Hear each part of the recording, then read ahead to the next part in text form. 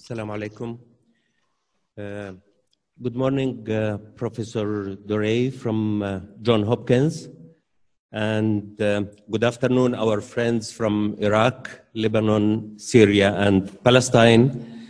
Please allow me to introduce myself first. I'm Muhammad, the president of Jordan and Arab Societies of Nephrology and Renal Transplantation, and the vice president of the Middle East Society of Organ Transplantation.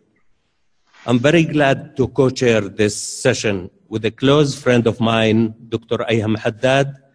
Ayham is a senior consultant nephrologist. Currently, he's the director of Prince Hussein Center for Organ Transplantation in the Royal Jordanian Medical Services. It gives me great pleasure and honor to welcome you all to this highly scientific event. This is the first Levant Interactive Kidney Transplantation webinar, and I'm quite sure and confident that it will not be the last. And I'm happy that this event was approved by the Jordanian Medical Council for 4.5 credit hours. I would like to thank our partners and close friends in Novartis for sponsoring and supporting this activity.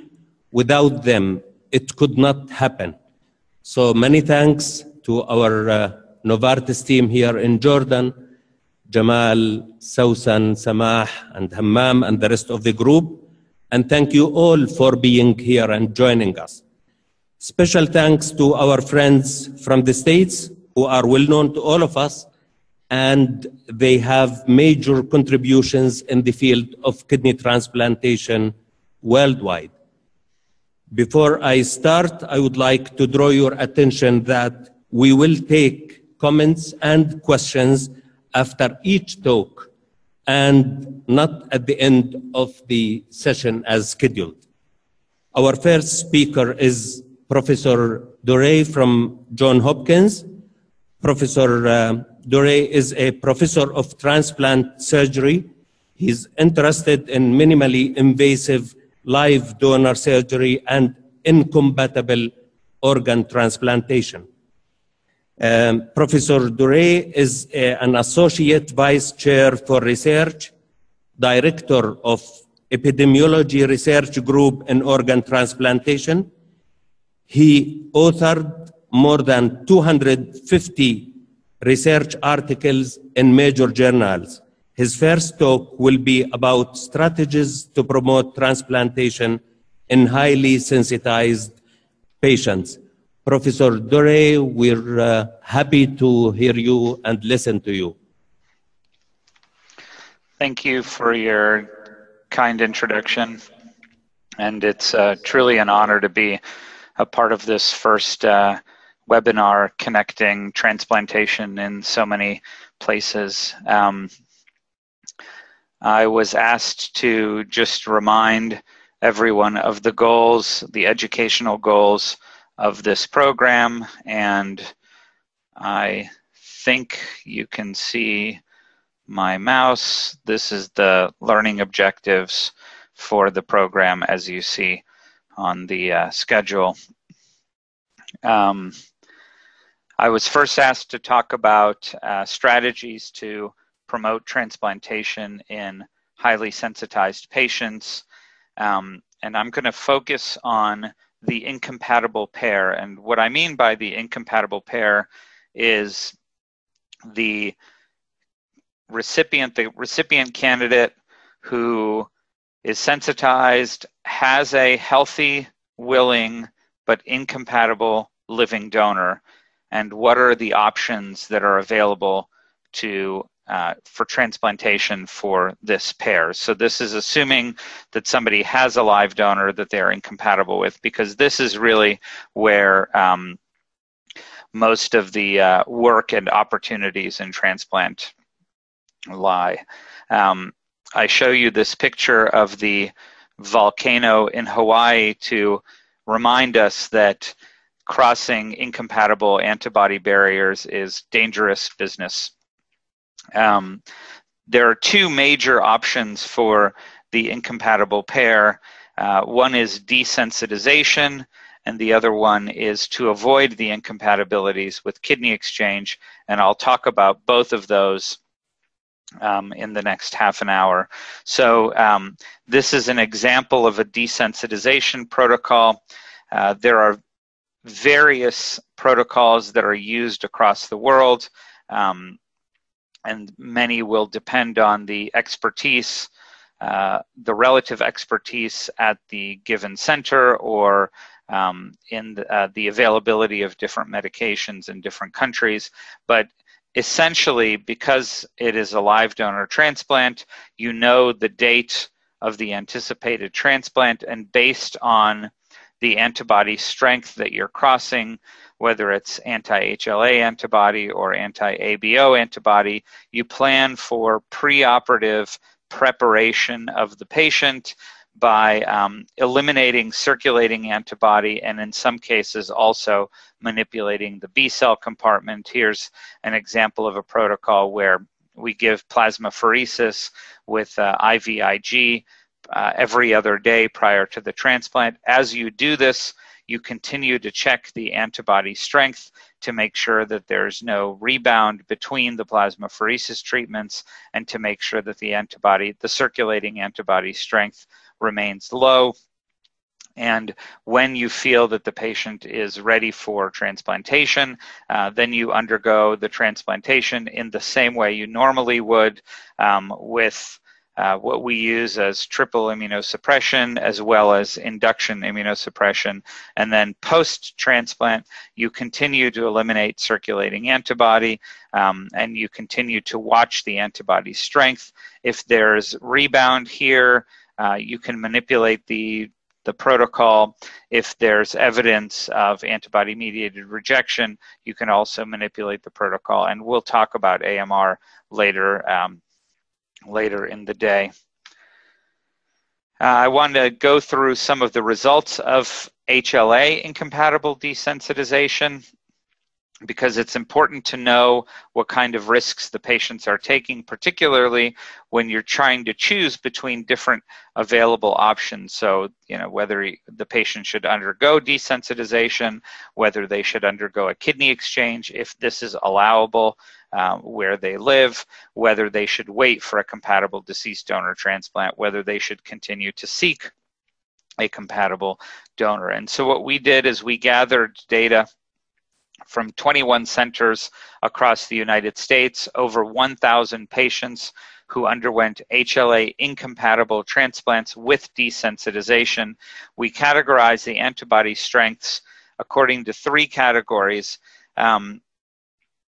identifying cutoffs for Luminex or flow crossmatch at various centers is challenging, and so basically we asked the centers to give us a very simple categorization.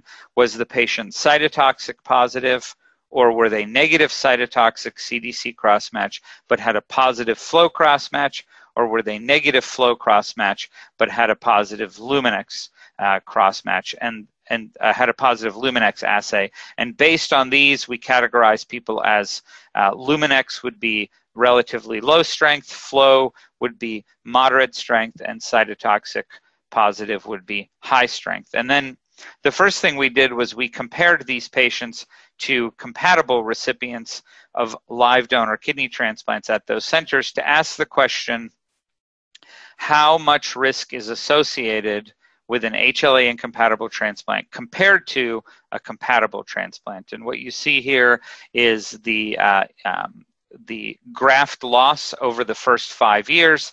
The dark line here is compatible, and then you have the low strength, medium strength, and high strength antibodies, so Luminex, flow, and cytotoxic antibody positive. And you see that as antibody strength increases, the risk of allograft loss increases as well. There's a very high risk. The bulk of the risk increases very early after the transplant, presumably when these patients get in trouble with antibody responses, antibody-mediated rejection, memory, B-cell responses, etc. But even once you get past this early period, For cytotoxic positive cross-match patients in particular, there is always a continued risk of the antibody presence, and you can see by 5 years this manifests to more than 2 times the risk of allograft loss. The same for the risk of mortality. Remember, these are high-risk patients who are undergoing complex immune modulation, and you see again at 5 years for positive cytotoxic cross-match, there's about a 2-fold higher risk of mortality, although the lower antibody strengths seem to do quite well. And we can further quantify this. So this is from a paper we recently published in AJT, where you see the risk in the first year and then the risk beyond the first year for graft loss and for mortality. And we can see that if it's just a positive Luminex with a negative flow cross-match, these are very safe to do. Remember, these patients did undergo desensitization, so it's not necessarily safe to do without any immune modulation, but it's safe to do with immune modulation. For those with a positive flow cross-match but a negative cytotoxic cross-match, there is a risk, but the risk is not extremely high. For those with a positive cytotoxic cross-match, in the first year, the risk is about 5 times higher that they'll get into trouble. And then beyond that first year, the risk drops substantially, but is always still present, which means the antibodies are always still threatening the allograft. So I show you data that says that putting somebody through desensitization or putting somebody through an incompatible kidney transplant is risky, particularly when the antibody strength is high. So why do we do it? Well, the question is one of survival benefit. So we're not asking the question, how do they survive with the transplant? We're asking the question, how do they survive with the transplant compared to their next best available options? And so a few years ago, we tried to answer this with our own questions, with our own patients. And what we did is we took 210 patients at Johns Hopkins that we put through desensitization with HLA incompatibilities. And then on the day that they got transplanted, we found other people who did not undergo desensitization and instead waited on the waiting list and either eventually got transplanted with a compatible transplant or never got transplanted. And what you see is that even though the risk is a little bit higher early on after desensitization, if you look at long-term outcomes, desensitization far outperforms waiting for a compatible transplant. In fact, those who underwent desensitization had twice the survival as those who waited for a compatible transplant. We extended this recently, so just last year we published again in the New England Journal the comparison of those who underwent an HLA incompatible transplant to those who waited on the waiting list, or those who received a transplant while waiting, those who did not receive a transplant while waiting. And again, in 1,000 patients spread across 21 centers in the United States with different protocols, et cetera, we showed that there is twice the survival for undergoing desensitization compared to trying to wait for the next best available option. This holds true for those who are positive Luminex, but with the negative flow cross-match. And you see here the survival is high and the survival benefit is dramatic. For those with a positive flow but negative cytotoxic, you again see that the outcomes of the positive flow are not necessarily as good, but they're still much better than waiting for a compatible transplant.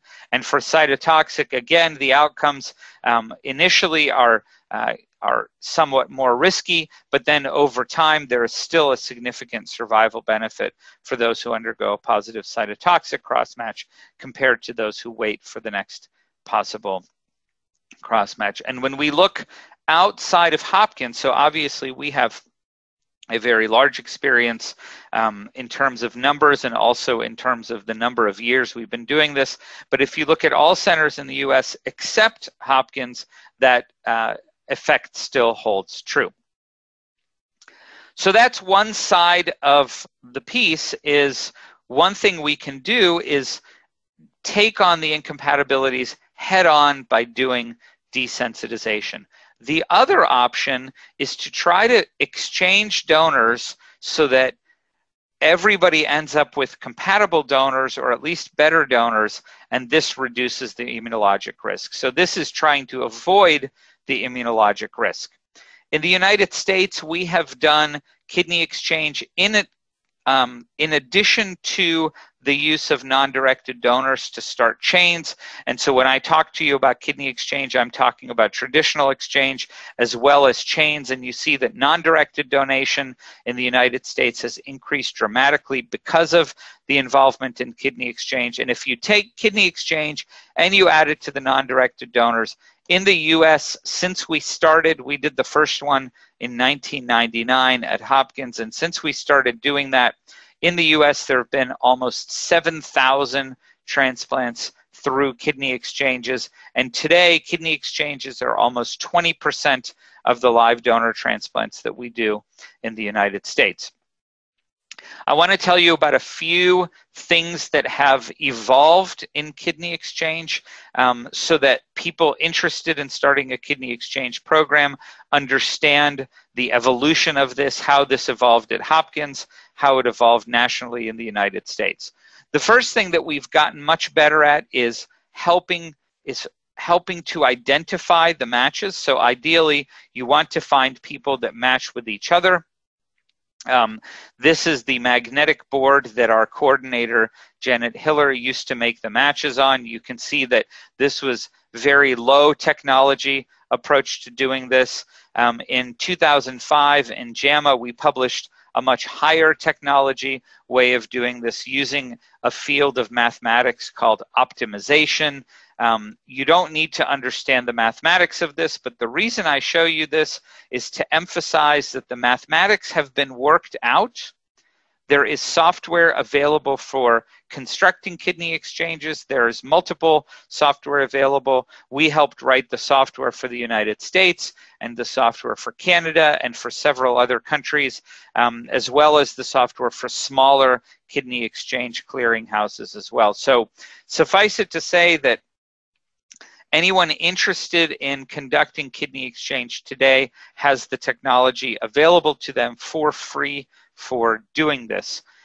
One of the limitations of traditional kidney exchange, so this here is an illustration of a traditional kidney exchange where you have, for example, an ABO incompatible pair and you have an HLA incompatible pair, and neither of these can proceed without desensitization.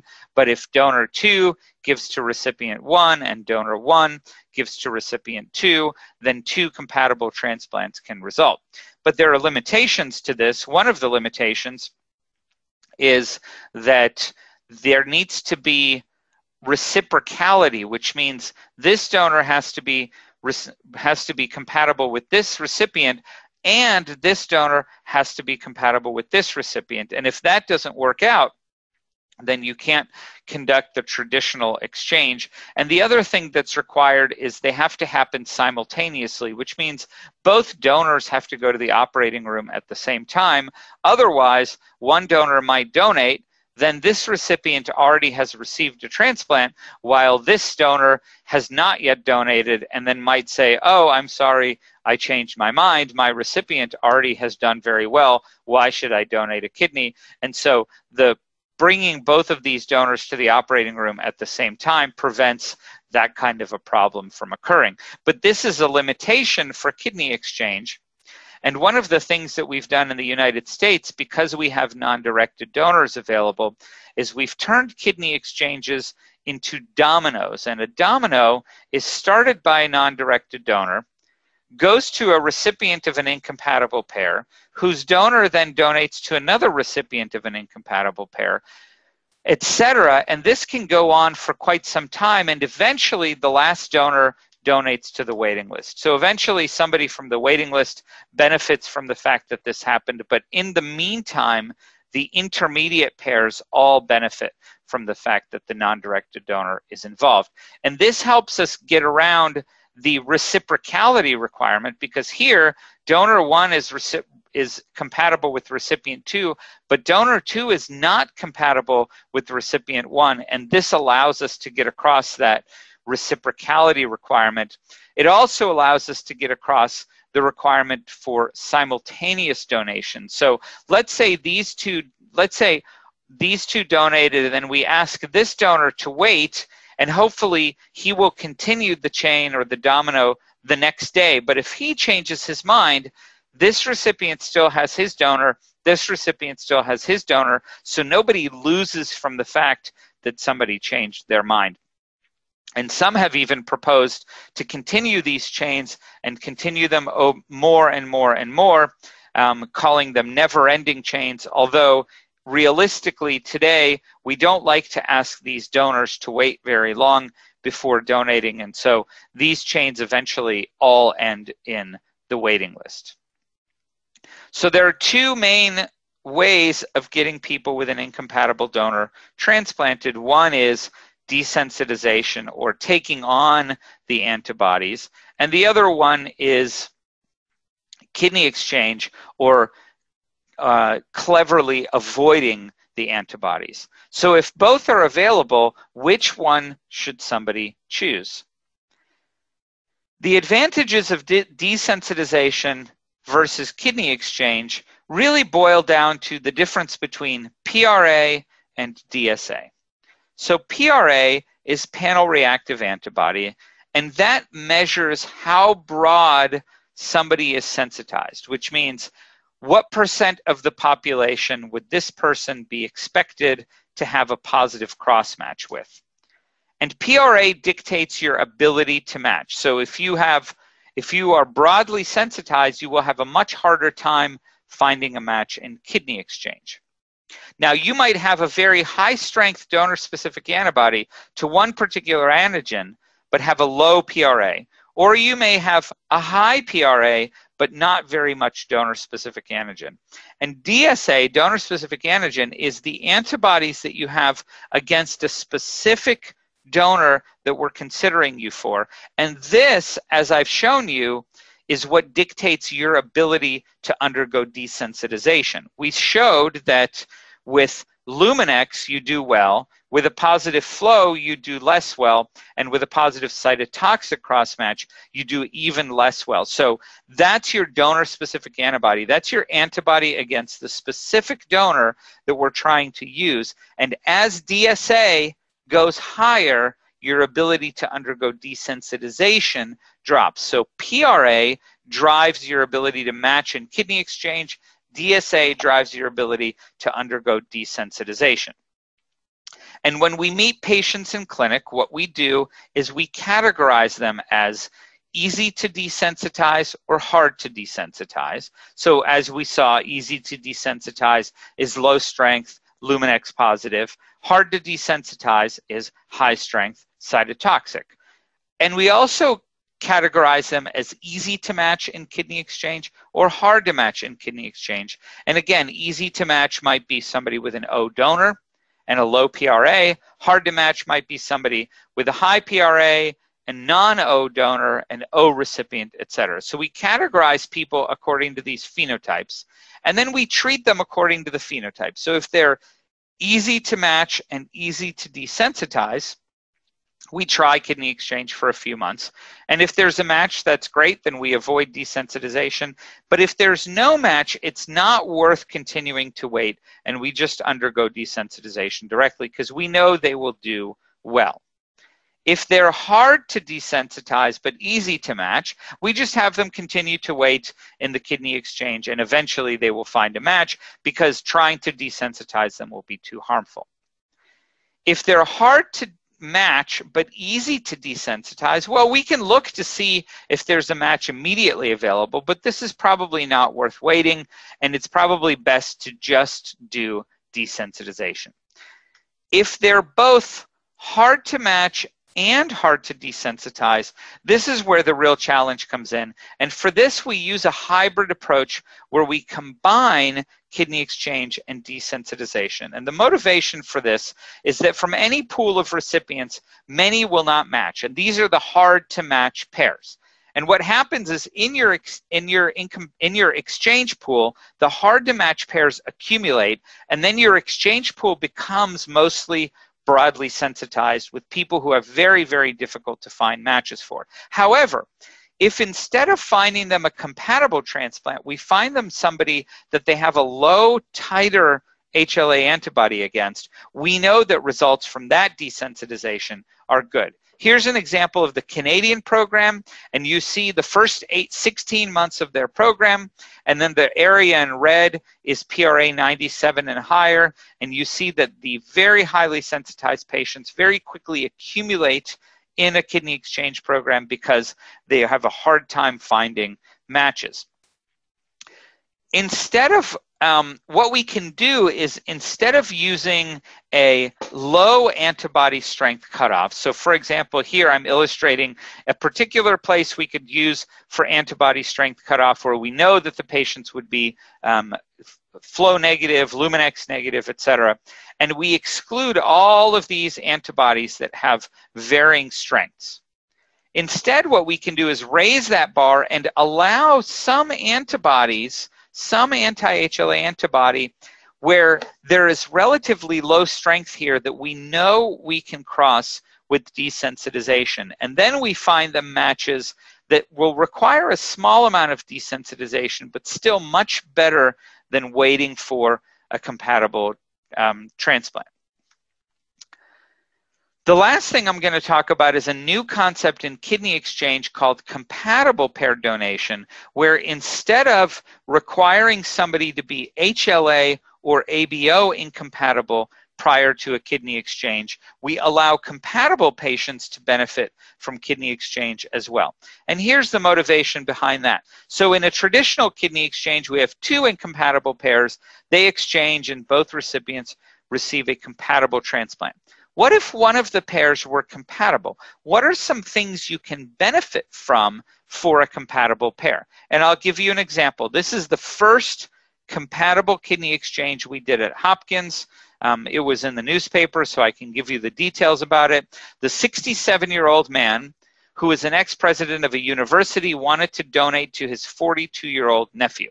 So he's much older than the intended recipient, and we know that that organ has a limited half-life. At the same time, but they're compatible. At the same time, there was an ABO HLA incompatible pair with a 38-year-old donor and a 63-year-old woman. So by exchanging these two, what happened was the 38-year-old gave to the 42-year-old, and the 42-year-old benefited by finding a younger donor.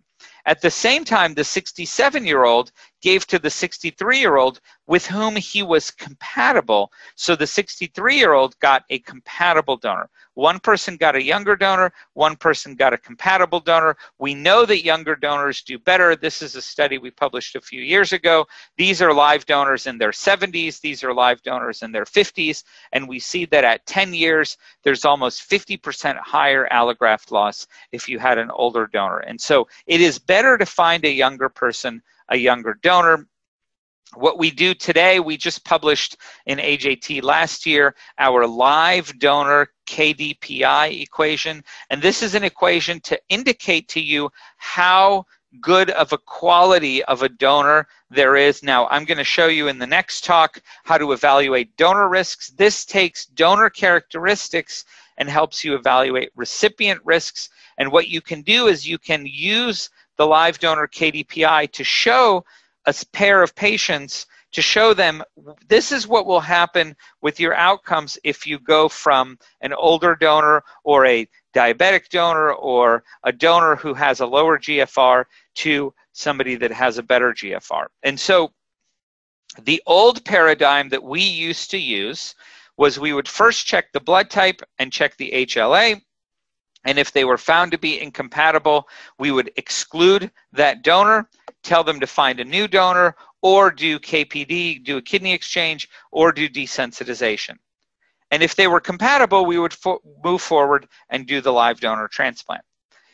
Today, the new compatibility paradigm is first check the donor to see if they are eligible to donate. Don't worry about HLA or ABO incompatibilities. Once you demonstrate that they are eligible to donate, then you can identify the various incompatibilities. And so ABO and HLA are incompatibilities, but so is age. There is age incompatibility, nephron mass incompatibility, etc. And you can offer them to go into the kidney exchange to improve their donor, regardless of whether the incompatibility was HLA incompatibility or ABO incompatibility or something we talked about like a physiologic incompatibility like age incompatibility. So in conclusion for this first lecture, we have gone over the problem of the incompatible pair. So the incompatible pair has a donor that cannot donate directly to the recipient, yet the recipient wants a transplant. And the two major options for them are, one, to undergo desensitization with an incompatible kidney transplant. We talked about how there's more risk as the antibody strength, the donor-specific antibody strength increases. Although if desensitization is all you have available, there is still very strong evidence of a survival benefit from desensitization. The second option is to avoid the incompatibility entirely and undergo a kidney exchange. And this is great if you can find somebody a match, and the real challenge is finding people matches. I talked about some of the limitations of finding people matches, yet if you can find something, that is the best option for the patient. We have reduced these limitations by allowing, for example, non-directed donors to participate, compatible donors to participate, etc., to make kidney exchange available for as many people as possible. So thank you for your attention on this first lecture, and I guess from what I heard, we will entertain some questions between lectures, and then if there's more time left at the end, we can answer general questions as well. We have 10 minutes for comments and questions. So I'm not sure whether I can control the other countries in terms of questions and comments, or you will do. Anyway, anyone who has a comment or question, please raise your hand and then we'll take it. So anyone from Jordan? Professor Dr. Mutanna. Thank you for the talk. A question about patient and family satisfaction after the exchanges with bad outcomes when it comes to either rejection or something bad. So just your experience about that. Thanks. Yeah, that's a very good question. Oh, can I make a request? Yeah, thank you. When you ask a question, if you mute, then I don't hear an echo of myself. So when we counsel patients for a kidney exchange, we remind them that every transplant is like any other transplant, whether it's through an exchange or not. And I remind the donor that their goal was to donate to the intended recipient. And they should worry about the outcome of their intended recipient and not worry about the outcome of everybody else involved in the exchange. And I remind the recipient that their goal was to have their donor make a transplant possible for them. And whether it's their kidney or somebody else's kidney, that we have found for them the best kidney possible for them immunologically and physiologically, and that nothing is perfect. Everybody knows that there's some failure rates, there's rejection rates, etc., after a transplant, and they shouldn't worry about where the kidney came from.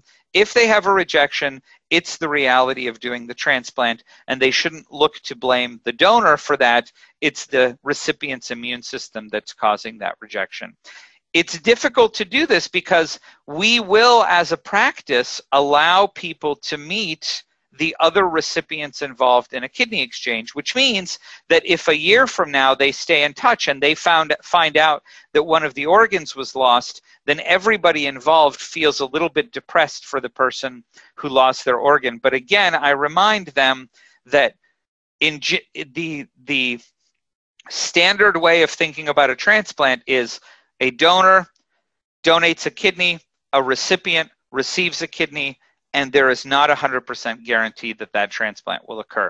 With that kind of counseling, we've actually not really experienced any terrible family stories, even when things have happened and outcomes have not been great after these transplants. Beirut, Palestine, Baghdad, Gaza. Excuse me, gentlemen. If I just make a suggestion, I think it would be the most beneficial for all of us to go location by location in order to determine what questions will be asked. So, if I'm correct, Jordan just asked questions. So, if there are no more further questions from Jordan, we just move on to a different location. Are there any more questions from Jordan?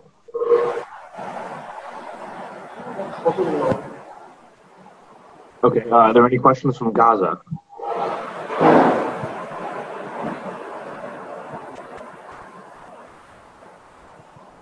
Okay, if there are no questions from Gaza, I'm going to mute Gaza. Are there any questions from Beirut?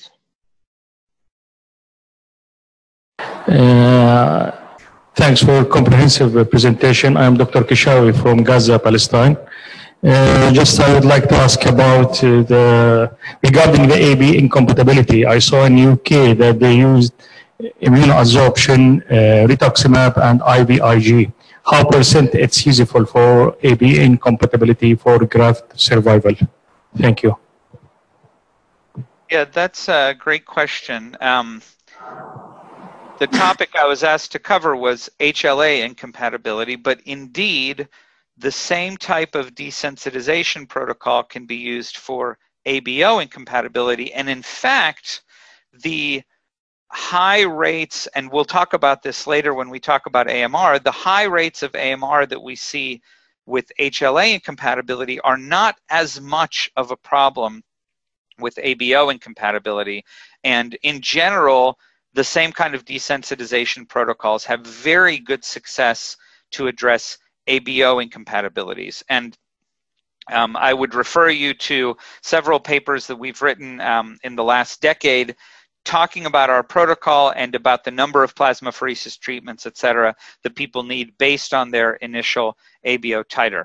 Now, unfortunately, in the United States, we don't have access to immunoadsorption, so I can't talk directly about our experience with it, although my understanding is that the immunoadsorption columns work very well, and I wish we had access to them, and I would recommend, if those are available, to refer to the literature from Sweden and from the UK on the use of these columns and the success that they've had with ABO incompatible transplants. So I definitely support the concept of ABO incompatible transplants and think that these are a realistic endeavor for somebody that has good facilities for doing this.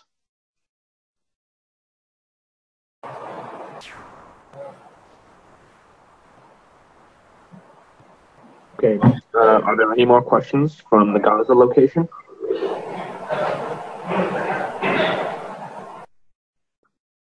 There's a question from Syria.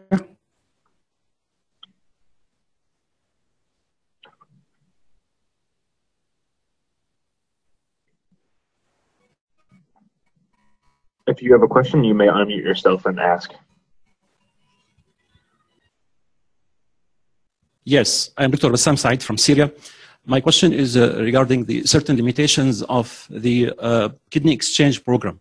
Actually, especially when it comes to Middle East and certain countries in the Middle East with limited resources, we do not have certain similarities between different transplant services and transplant programs. I mean that facilities are not similar. We may have certain things in some center, not in other centers. I think we do have certain similarity in facilities and lab techniques in all these centers in order to have this kidney exchange succeed in our countries. This is one point. The other point is regarding the pool. I mean, if the pool is large, we have more chance for this kidney exchange program to succeed. But if we are talking about countries where we have smaller pool, I think the chance and the options to find out some matching donors will be much less. And then here we can wonder about the success of such programs if we apply here in our places. Thank you. Yeah, those are two great points. With regard to the pool size, obviously, the bigger the pool, the higher the chances are for successful matches, and in particular, the higher the chances are for successful compatible matches. Although if you allow a combination of kidney exchange and desensitization, then you may have more success with this. But bear in mind that our neighbor to the north, Canada, has a much smaller population and a much smaller kidney exchange program, yet has been very successful in facilitating kidney exchanges. And in fact, in the United States, not everyone participates in a multi-center program, and we have some very strong single-center programs as well. For example, there's one program in Texas that only does exchanges within their transplant center, and they have accomplished many, many kidney exchanges. And so the large-scale model, while it's a good option, is not the only way to conduct the kidney exchanges. And I tell people when they ask me, how many pairs do you need for a successful kidney exchange program? I say, you need 2 pairs as long as they match, meaning that if you can find matches within a small number of patients, like people have done, then you will help patients move forward. Now, it is true that different centers have different technologies and different resources available. And for example, in some places where they do kidney exchange, some centers offer a laparoscopic donation and some centers only offer an open donation. And the advice I give people is this: if a donor and a recipient come to your center, then your center is responsible for the donor and the recipient for recipient testing. Okay, sounds good, yeah.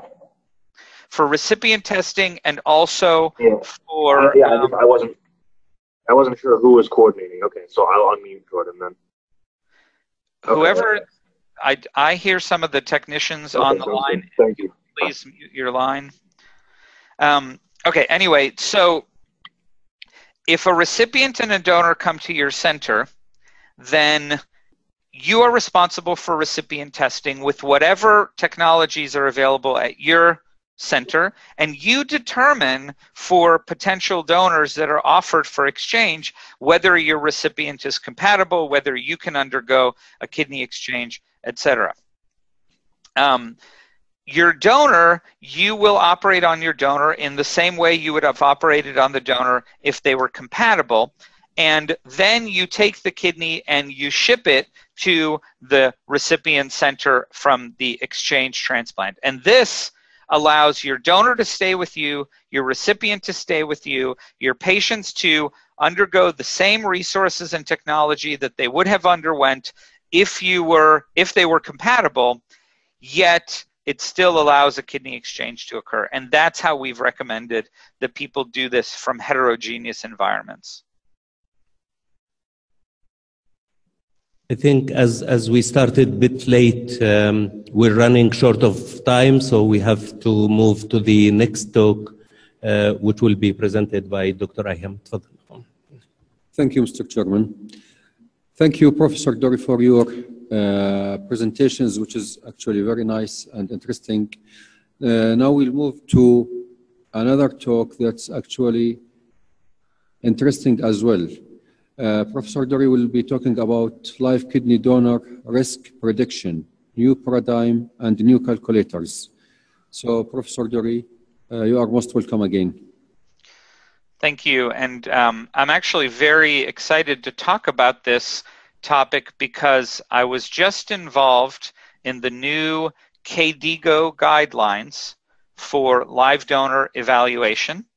And I'm going to present to you an exciting new paradigm for evaluating live donor risk. And we are moving from a paradigm where we looked at patients with potential donors in single organ systems, and we're moving now to a very data-driven, calculator-driven paradigm, and this is very exciting. And for those of you who have not yet seen the new KDIGO guidelines, this will be an overview of those guidelines. Why do we worry about live donor risk? Well, when Joe Murray did the first kidney transplant in the world, he described this during the lecture that he gave for his Nobel Prize. And he said, for the first time in medical history, a normal, healthy person was to be subjected to a major surgical operation, not for his own benefit. What this means is that we take donors' risk every time we operate on a kidney donor, and that donor does not need that operation. And so we need to be very mindful of our obligations to the donor. And our obligations are, one, to do no harm. Now, obviously, we put them at risk, so we know we are doing some harm, but this is to minimize our harm and to be fair and to give them privacy, etc. And we have to remember also that the donors have the right, which means if we tell somebody they cannot donate, we are telling them that they don't have the right to act for the benefit of somebody else and the right to autonomy, which is the right to make an informed, uncoerced decision. And so we have to very carefully balance these obligations that we have and the rights that the donors have in a consistent and defensible way. And that's what I'm going to talk to you about today. When I was trained on how to talk to kidney donors, I was told that you should tell donors your risk of kidney failure after donation is no higher than the general population. Well, this never really made much sense to me because donors are not drawn from the general population. Donors are very highly selected after careful medical evaluation. And so really the comparison group for donors is not the general population.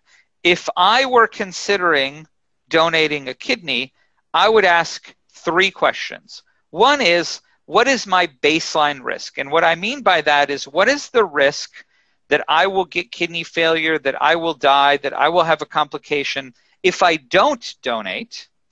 And then the absolute risk is, what is the risk that I will have these things if I do donate? And then what's the difference? What is the extra risk that I'm undergoing by donating? And we call that the attributable risk. And ideally, I would want to know that for somebody like me. So by race, age, sex, BMI, GFR, etc. Answering these questions is not easy. Okay, so baseline risk, what we should do, ideally, we should look at people who were cleared to donate but then did not donate, and we should follow them for many years and see what happened. But that's a very small number of people. So instead, what we've done is we've taken our inferences from what we call healthy non-donors. And I'll talk to you a little bit later about the KDIGO guidelines and the New England Journal paper that we recently published looking at healthy non-donors.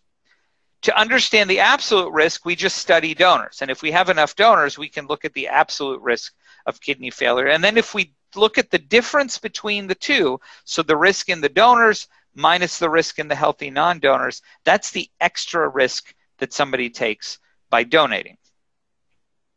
The problem with studying outcomes in kidney donors is that these are rare events. Death, ESRD after donation, these are very rare events for kidney donors, which is good because that means that it's justifiable to let somebody donate a kidney, but it's also challenging, which means that we need thousands of donors to see one event and tens of thousands of donors to estimate that risk with any degree of confidence, and particularly for any subgroups.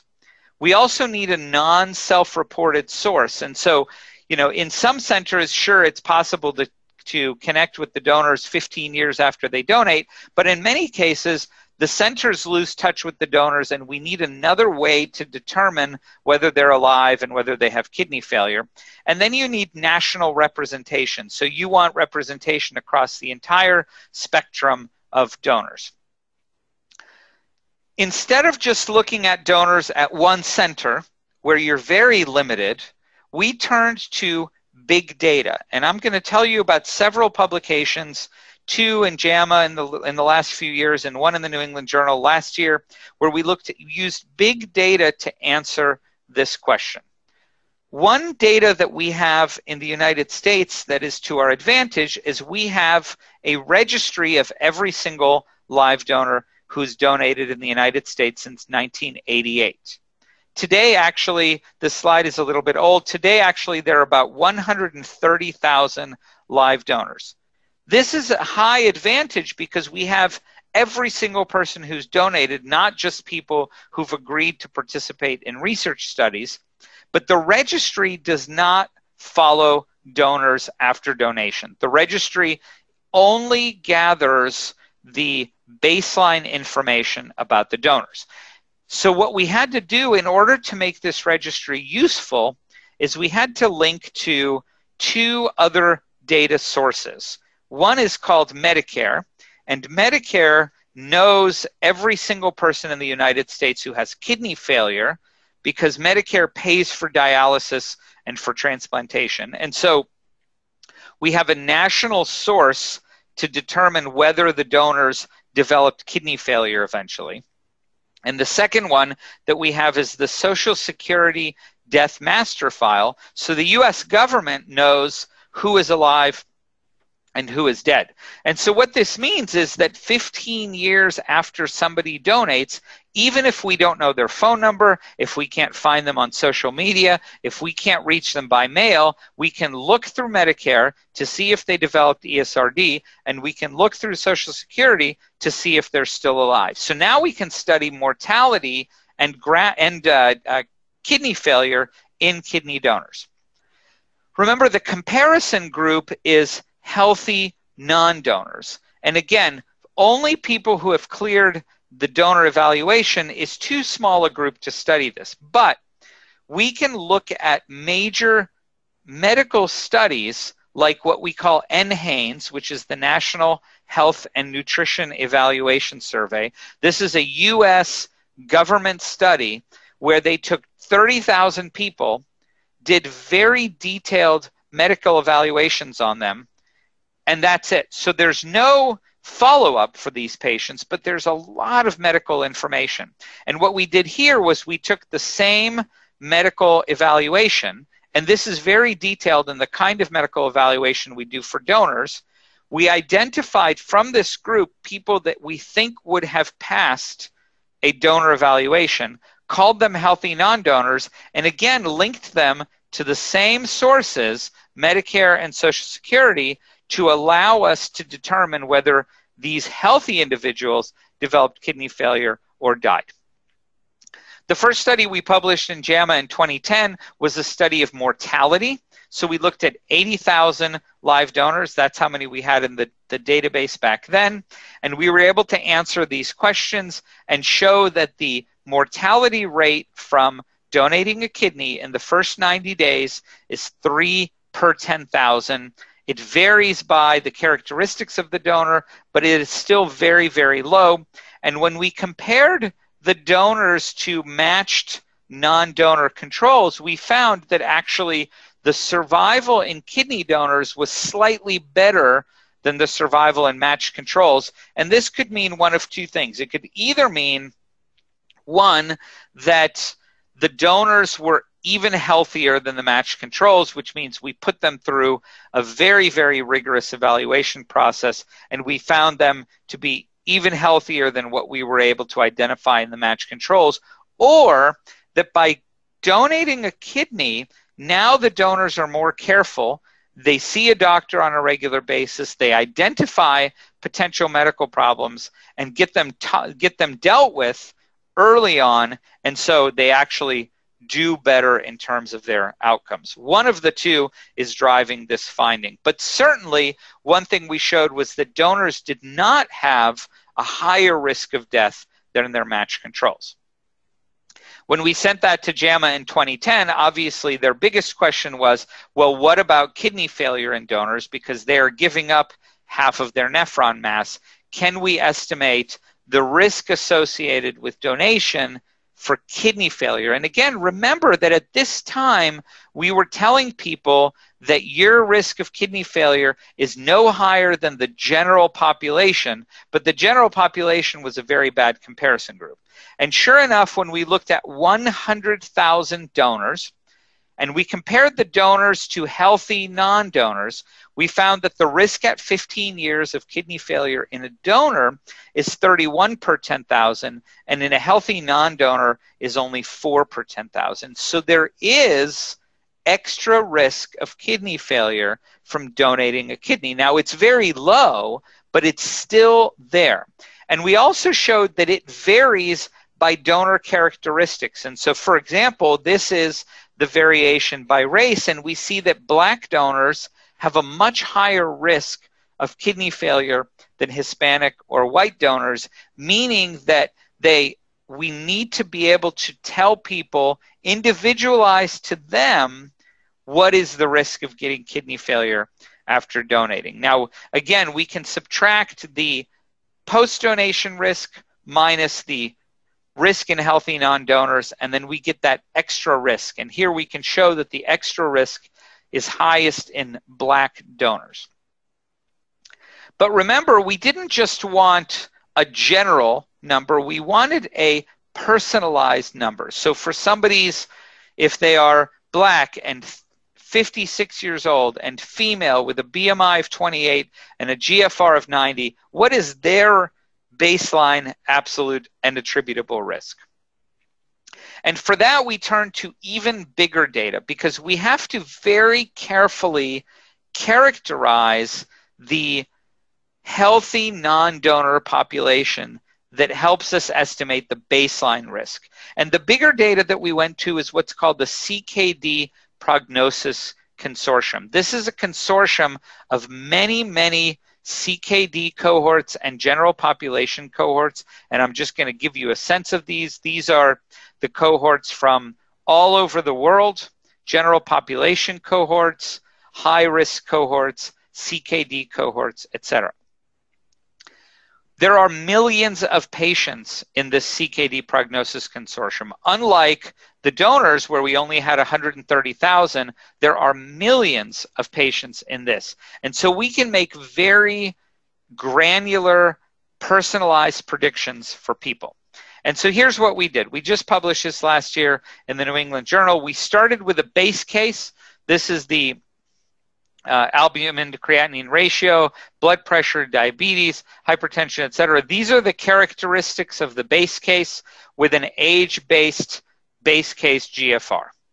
And then we said, for these patients with these characteristics, if we vary their age and we vary the race and the sex, what is the lifetime incidence of getting end-stage kidney disease with these patients? And we, in the base case scenario, this is the lifetime incidence. So if you're a 60-year-old white woman, your lifetime incidence is 0.14%. If you're a 30-year-old Black male who's otherwise healthy, your lifetime incidence is 1.2%. And so we were able to calculate all of those things. And then we took all of the additional risk factors in what we call a meta-regression, where we added all of these risk factors to the various cohorts that we were evaluating to see what is the impact, for example, of higher BMI, of higher or lower GFR, of higher blood pressure, of non-insulin dependent diabetes, etc. And then we were able to actually make figures like this, where we say, okay, here's your baseline risk. If you say also now your GFR is lower, then your risk increases significantly. So for example, if your baseline, if you are white and male and your GFR is 90, then your baseline risk is about 0.4% lifetime risk. If your GFR is 60, now your baseline risk is about 2% lifetime risk. So we were able to look at the impact of, for example, lower GFR, the impact of BMI, which is really important, the impact of smoking, and even, for example, the impact of non-insulin dependent diabetes. And I'm going to point something out that I think is very important. So nobody that I know would allow a 60-year-old woman with diabetes to donate a kidney. Yet, that 60-year-old woman with diabetes has about a 0.5% lifetime risk of getting ESRD if she donates. Everybody I know would allow a healthy 40-year-old black male to donate a kidney. Yet, that black male, even if he doesn't have diabetes, has a 1% lifetime risk of end-stage kidney disease. So twice as high as this white 60-year-old diabetic woman. Yet we allow him to donate and we don't allow her to donate. And the reason is that we see things as single organ system. We say never diabetes, never hypertension, never BMI over 35, rather than putting the entire picture together. And so now we actually have a calculator. You can see the website there. The calculator is described in the New England Journal of Medicine paper. And this calculator allows you to enter all of the characteristics of a potential donor and to ask, what is that potential donor's pre-donation 15-year and lifetime risk of getting ESRD? So now we can say, well, we will allow a BMI of 35 only if there are none of these other risk factors. But as you build risk factors, then we won't allow a higher BMI. Now, this is all baseline risk. So remember, there's baseline risk, and that's pre-donation, and there's post-donation risk. So this is the risk if they don't donate a kidney. And what we've been doing recently is also calculating the risk if they do donate a kidney. And so we've looked at, we just published this a couple of months ago in JASN, we looked at 130,000 donors in the United States over a 20-year period. And we asked questions like, what is the impact of higher BMI on ESRD if you donate? What is the impact of being related to your recipient compared to not being related, et cetera? And we also have a new calculator for post-donation risk. So I just showed you pre-donation risk calculator. I'm showing you a post-donation risk calculator right now. And you can see the impact of sex and of race and of age and of BMI and being related to the recipient, et cetera. And one of the things that we show is that we let people donate who have a very, very wide range of ESRD. And you can see that in this figure, and I won't spend too much time dwelling on this figure, but I will say that we allow individuals to donate who have a very wide risk of ESRD, very wide range of ESRD risk.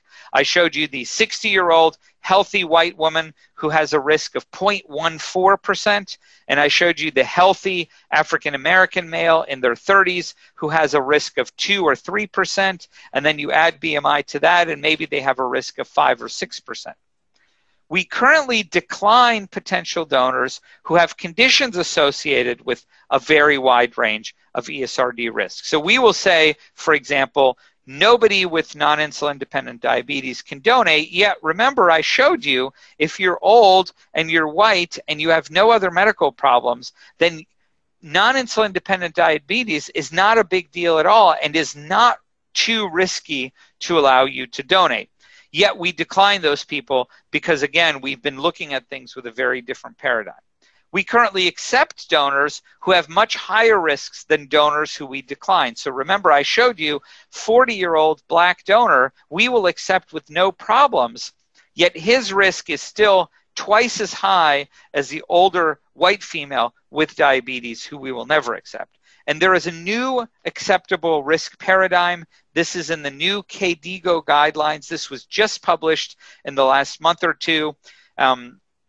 You can read the executive summary, which will summarize the things that I just talked about here. You can read the 200, 300 pages of details as well. Again, both of those are published, and the new KDIGO guidelines have shifted the paradigm from single organ system to data-driven, big data-driven, calculators that are empirical and much easier to use. And we are actually, many centers are in the process of adapting our center thinking about live donor evaluation to using this calculator. So thank you. And again, I'm pleased to take questions about this particular talk. Thank you, Professor Dori. This was a very interesting talk, as we usually evaluate our donors to be fit at time of donation.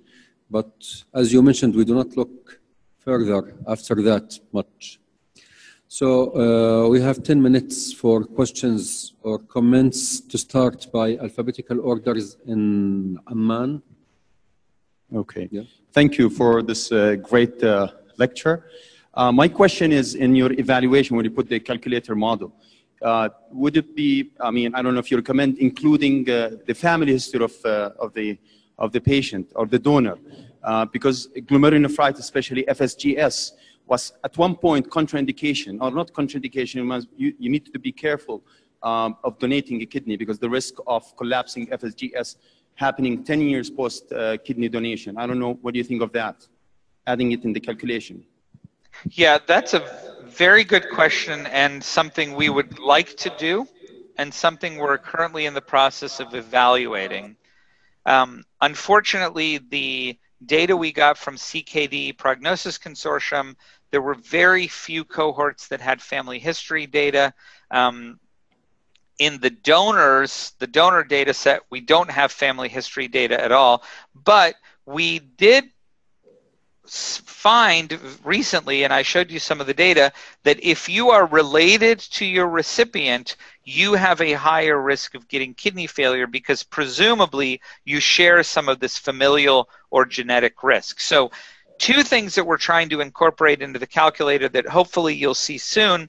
One is whatever we know about genetic testing. So in Black donors, we're very interested in APOL1 today, and there will be much more data about this in the next few years. And the second is we're trying to get better family history data and incorporate family history into the calculators as well. Unfortunately, right now, we don't have the data to do this, so you're sort of stuck without incorporating that. And what that means is, when you think about your donor, remember that these decisions are not made by websites and calculators and New England Journal papers and KDIGO guidelines. They're made by doctors like us. And so if I see somebody who has some other risk factors and also a very strong family history, for example, let's say a 20-year-old Black male with a BMI of 30 who already has some pre-hypertension and a strong family history of hypertension and kidney disease, that would not be a very good donor, no matter what the calculator says.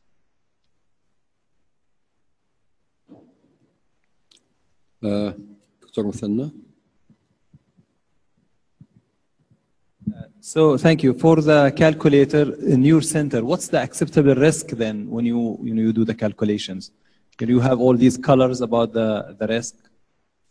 Yeah, that's also a very good question, and one that we don't have a very good answer for. So there's two risks that we're calculating, right? One is, what is the baseline risk? And two is, what is the risk? So that's what is the risk if you don't donate. And two is, what is the risk if you do donate?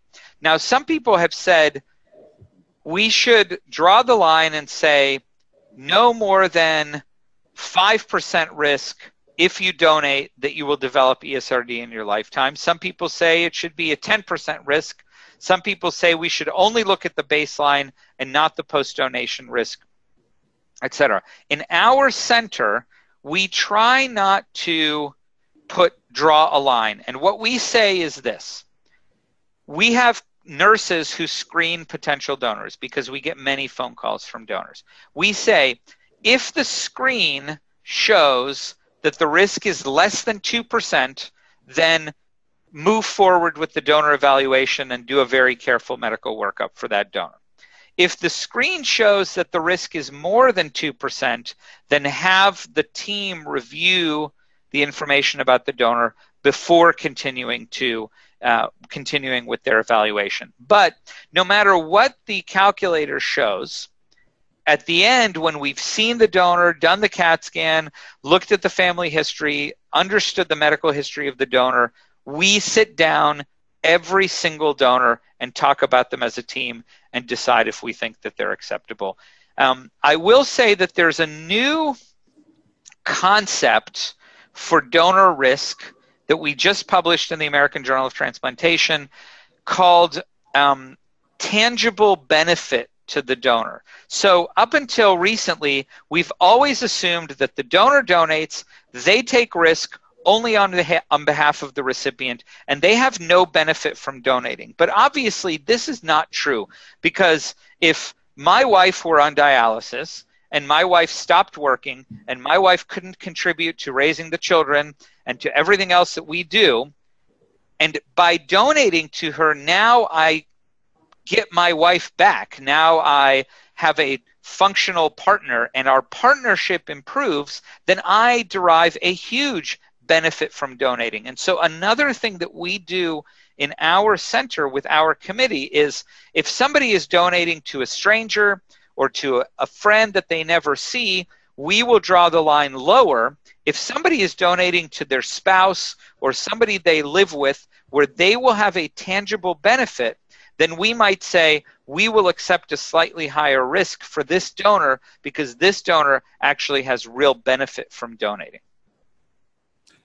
Okay, to move on alphabetical order, if Baghdad have any questions?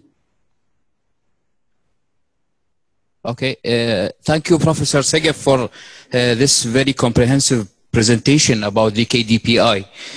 I would like to highlight some point regarding that most of the study that the KDIGO, recently published KDIGO guidelines dependent on where US-based studies. And the KDIGO recommended that every single center should strive to have their quantitative threshold for estimating the future risk of developing complication post-donation.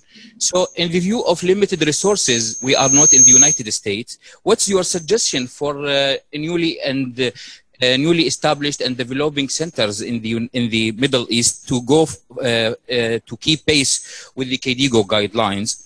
And the other point, what's your suggestion regarding the using of APOL testing for African American and those with a specific family history? Thank you.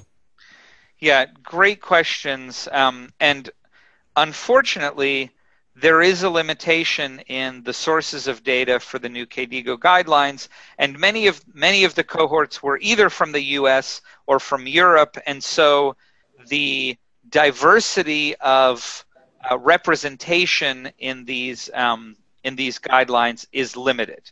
And I agree that it is only partially helpful to use data from the United States or from Europe to inform decisions about donors in the Middle East. So I think there are two things we can say to that. One is, at least by using these calculators, you will have a sense of who is much higher risk and who is much lower risk. And we've learned, for example, the impact of BMI, the impact of decreased GFR, et cetera. We've learned this much better than we knew this before we wrote the New England Journal paper, before we did the study, before we wrote the KDIGO guidelines.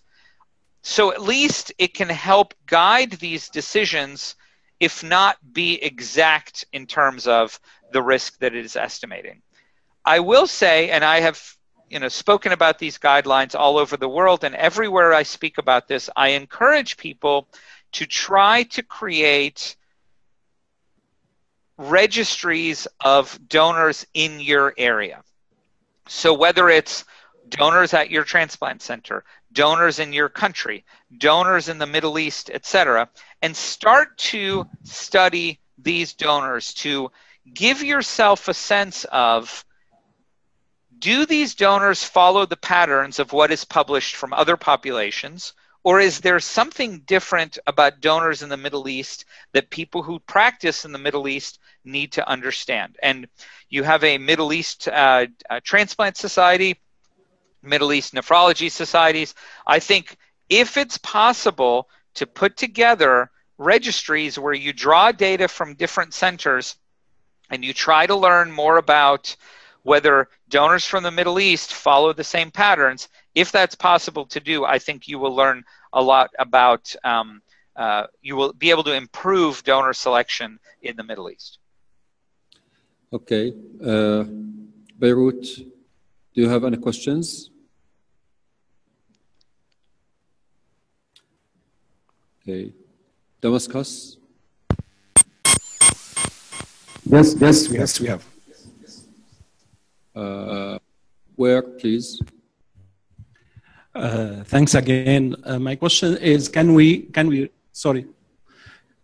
set up a cutoff regarding the estimated or measured GFR for certain donors before saying yes, we approve or we disapprove the donation? Yeah, so GFR is a tricky one because there are multiple ways to measure GFR. You can use estimated GFR from MDRD or the other estimating equations.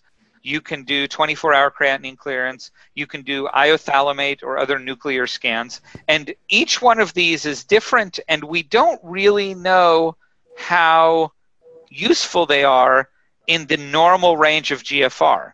Right, the MDRD equation was developed for people with CKD, not healthy, normal individuals. And how good is it at differentiating between somebody who has a GFR of 80 and somebody who has a GFR of 100? So I think the testing method already is confusing and is not particularly, doesn't allow for us to compare donors across the board. In terms of where the cutoff should be, obviously, if somebody has an estimated GFR of 60, this is not somebody who should be a good donor. This is somebody who should be cared for by a nephrologist with chronic kidney disease. Whether the cutoff should be 80, should be 90, should be higher for younger donors. Some people make a higher cutoff and some people don't.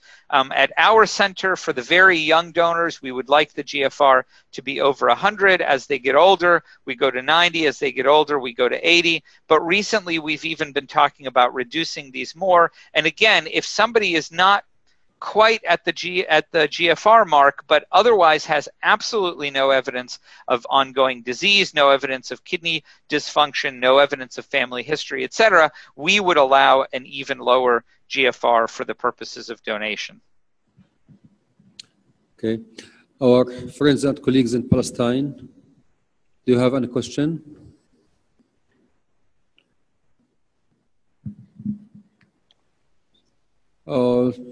By this, thank you, Professor Dari, for this new interesting presentation.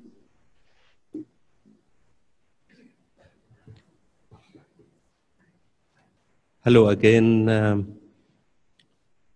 Professor Dari will have the last talk before the coffee break, and it will be about diagnosis and treatment of antibody-mediated rejection and chronic AMR. Professor Dari again. Thank you once again, and I'm also excited to present this lecture on an area of kidney transplantation that is challenging to all of us. So my goal with this lecture is to cover the spectrum of AMR, all the way from subclinical AMR through to aggressive, early, severe AMR, traditional clinical AMR. I'll talk about C4D negative and positive AMRs, and then late AMR, or what some people will call chronic AMR. And for each of these, I'll try to indicate something about what we know about the implications of this pathologic process, and then something about the treatment of this pathologic process. I will start by saying that the treatment for AMR is very wide. There are many different protocols for treating AMR. Nobody's really compared these protocols in a good randomized trial, and so basically what happens is whatever the area of comfort and expertise of a given center is how AMR is treated in that center. At our center, traditionally we treat AMR with plasmapheresis and with treatment of any concomitant cellular rejection. And if necessary, I'll tell you about some of the other escalations that we have in terms of the treatment of AMR. There are other places that use rituximab. There are places that only use thymoglobulin for treatment of AMR. There are places that use bortezomib. There's new drugs called like eculizumab and other complement inhibitors, etc. I'm going to touch on them somewhat in the context of some of the things that we've looked at, but remember that the spectrum is wide. And really, in terms of treatment of AMR, you need to decide what your center is comfortable with and what medications your center has access to, because the palette for AMR treatment changes quite often. So let's first talk about subclinical AMR. And the only reason I bring up this topic is that I think it's really important to remember that subclinical AMR has an impact on the allograft and on the patient. And this is work published a couple of years ago by the Paris transplant group. And you see here, this is graft survival for people who had no rejection, people who had subclinical T-cell mediated rejection, and subclinical antibody mediated rejection. And those with subclinical antibody mediated rejection did not do very well. You see they had a lower GFR. Now, they did better than those with clinical antibody-mediated rejection, but they still had problems. They still lost their allografts. They still developed proteinuria. So when you're taking on transplants where there is a high risk for AMR, and we'll talk a little bit later about which those transplants are, it is actually recommended to do protocol biopsies, do surveillance for subclinical AMR, and treat subclinical AMR if you find it, because it can impact the allograft. The worst kind of AMR that we see is what we call severe clinical AMR. Now, I'm going to differentiate this from clinical AMR biologically and clinical phenotype. So the biology is that this is a memory B cell response. It occurs in the first week to 10 days after a transplant, and you see immediate oliguria or anuria, an immediate decrease in the function of the kidney. So either the creatinine stops, or the creatinine will rise, detectable donor-specific antibody, and pathologic changes of AMR. This is a very, very bad occurrence for the allograft, and if this goes untreated, the allograft will be lost. We learned this many times the hard way. And so again, I show you a volcano with lava inside the volcano to remind you that severe clinical AMR is a very, very difficult and dangerous situation for the allograft. 10 years ago, we treated severe clinical AMR with splenectomy. And what we showed was that in those who did not undergo a splenectomy, even if they got aggressive plasmapheresis, rituximab, etc., they lost the allografts. While those who did undergo a splenectomy, while they had very high creatinines and very high donor-specific antibody, at the time that their AMR was diagnosed, those who underwent splenectomy had recovery of their antibody-mediated process, and you can see this pathologically as well.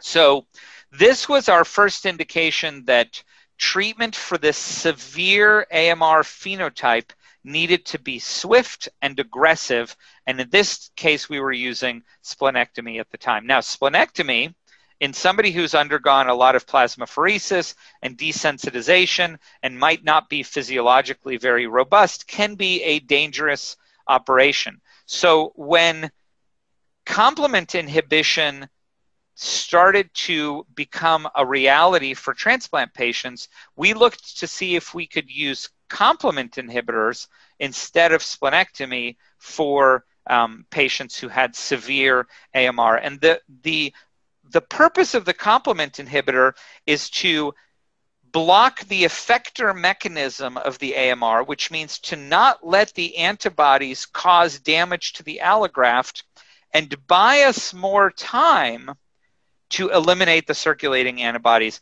with plasmapheresis and everything else that we do.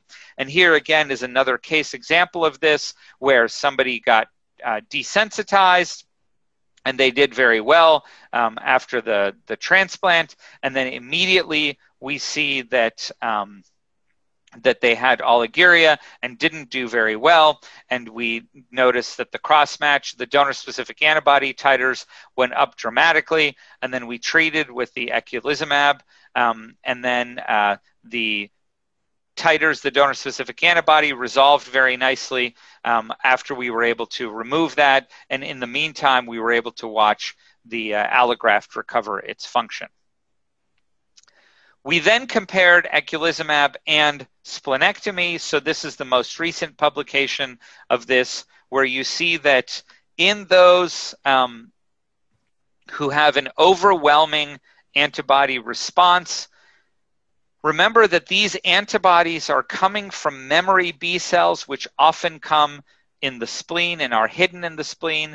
And so if you are able to stop the effector mechanism with the eculizumab, debulk the memory B cell compartment with splenectomy, and then remove circulating antibody with plasmapheresis, you can get incredible success in the treatment of these very, very aggressive early AMRs. Look at the urine output here, just dropping to almost zero within a couple of days of doing the transplant. Early diagnosis, early aggressive treatment, and the severe AMR can be treated.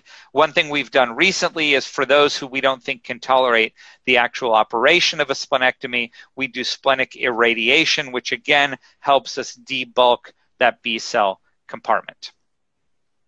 So that is a relatively rare but incredibly impactful version of AMR that happens early and that is mediated by a memory B cell response.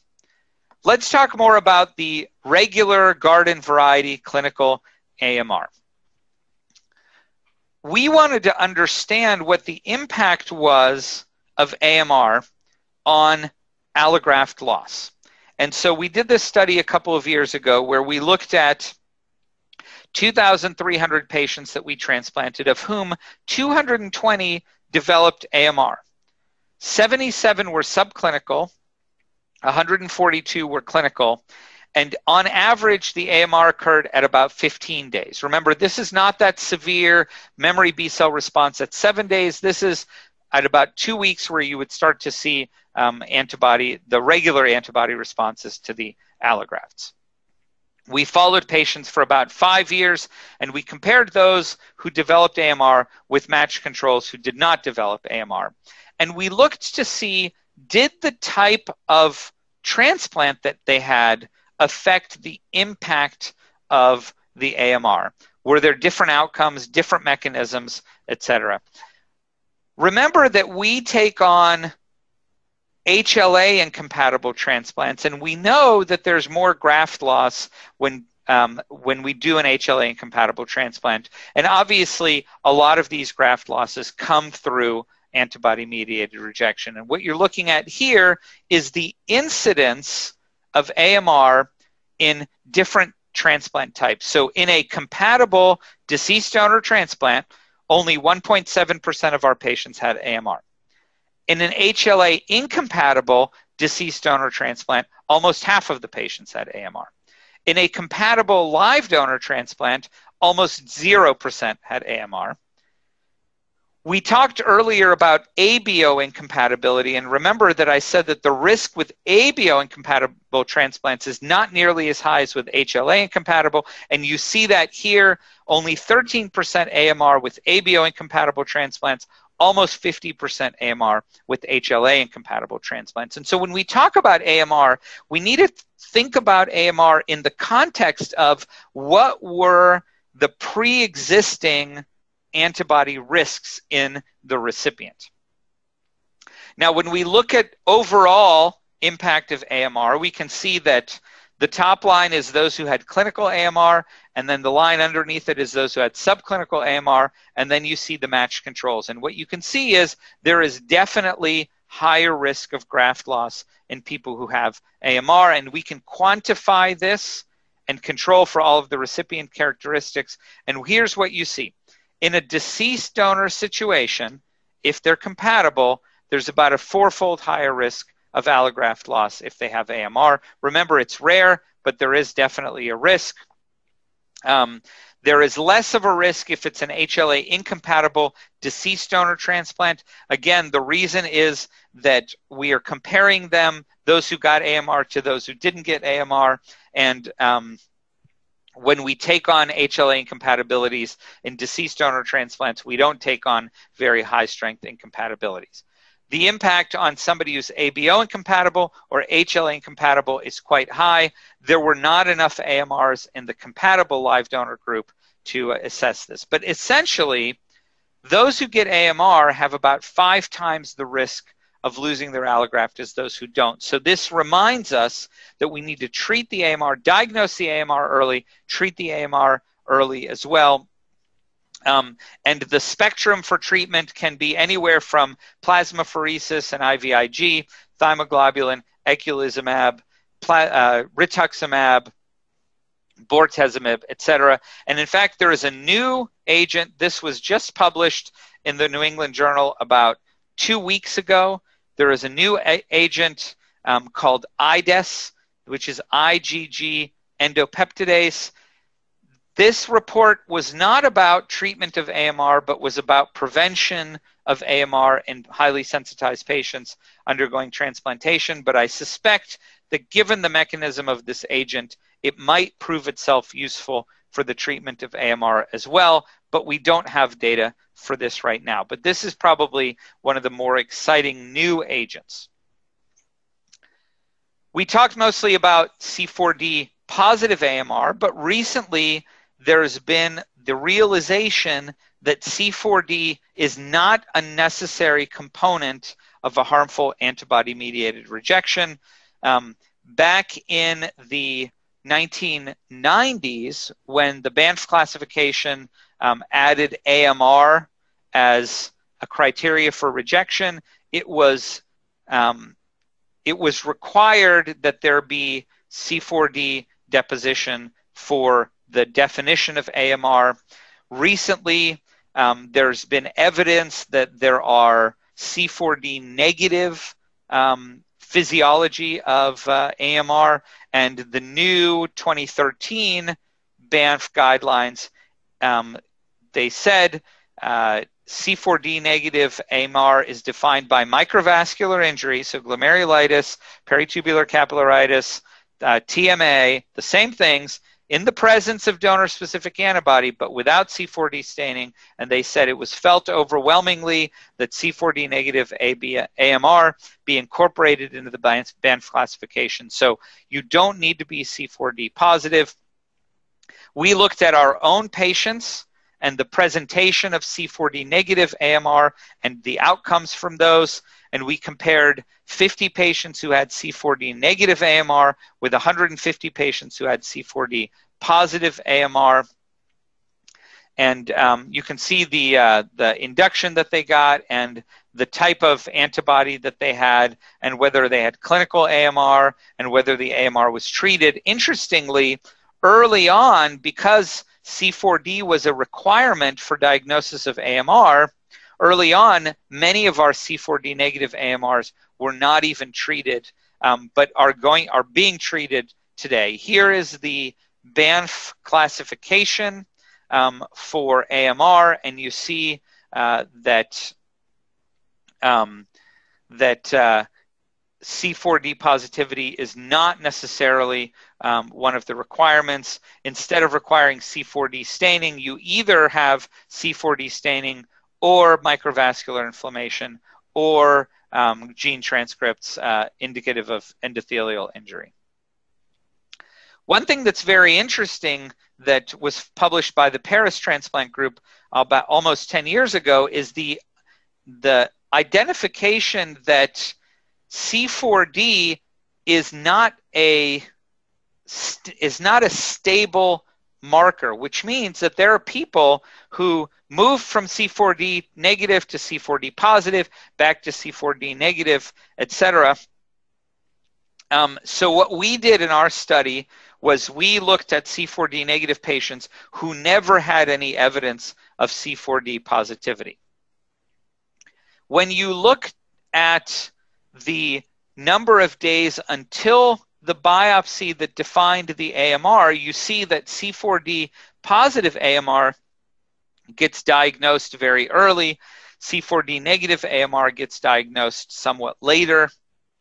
And if you look at the impact of these, C4D negative AMR does not have as much of an impact as C4D positive AMR, but when we compare them to matched controls, we see that there's still risk associated with C4D negative AMR, not as much risk as with C4D positive AMR, but still a risk that is there and that is statistically significant. And when we quantify this in an adjusted regression model, we can say that C4D negative AMR is associated with 2.5 times risk of graft loss. C4D positive AMR is associated with 3.7-fold higher risk of graft loss. So C4D negative AMR, definitely something to look out for, definitely something that we know is risky and something that we need to be treating. The most frustrating part of AMR today, and I might say even the most frustrating part of kidney transplantation today, is late antibody-mediated rejection.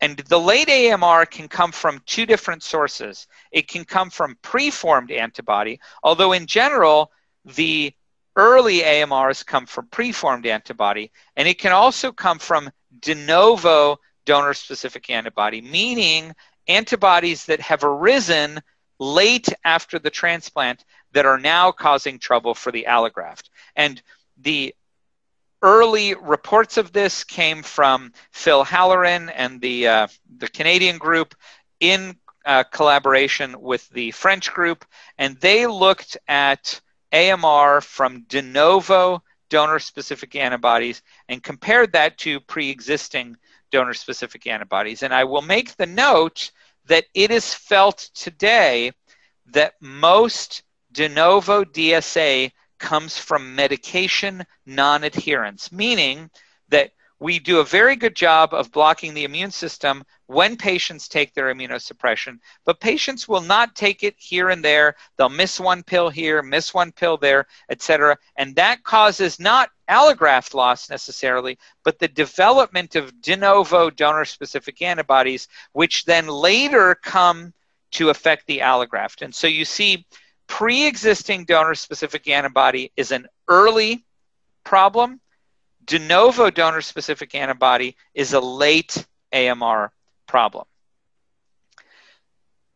What's worse, though, is that pre-existing donor-specific antibody affects the allograft, but de novo donor-specific antibody affects the allograft even more. So the worst thing that can happen to an allograft is de novo DSA with a late AMR. And in our clinical experience, many of these allografts are lost, and there's absolutely nothing you can do about it except try to prevent the long-term, the late AMR from occurring, which means try to prevent the de novo DSA from occurring, which means better medication adherence. And you can see here that the de novo DSA had 2 times the risk of allograft loss compared to pre-existing DSA. So this is a very harmful donor-specific antibody And what is felt to happen is that the DSA causes endothelial cell activation, complement activation,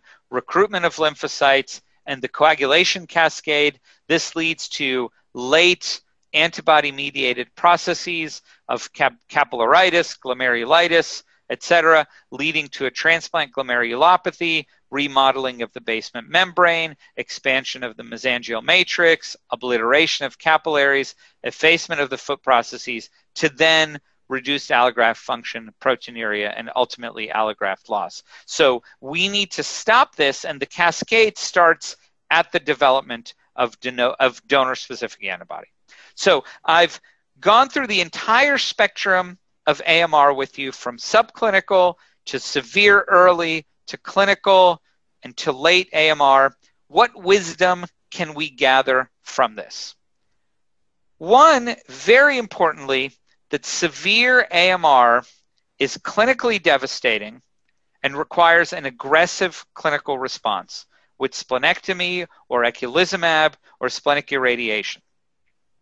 Remember, this is the day 7 B-cell memory response that is very aggressive, and plasmapheresis is not enough to compete with a very aggressive B-cell compartment creating new antibody.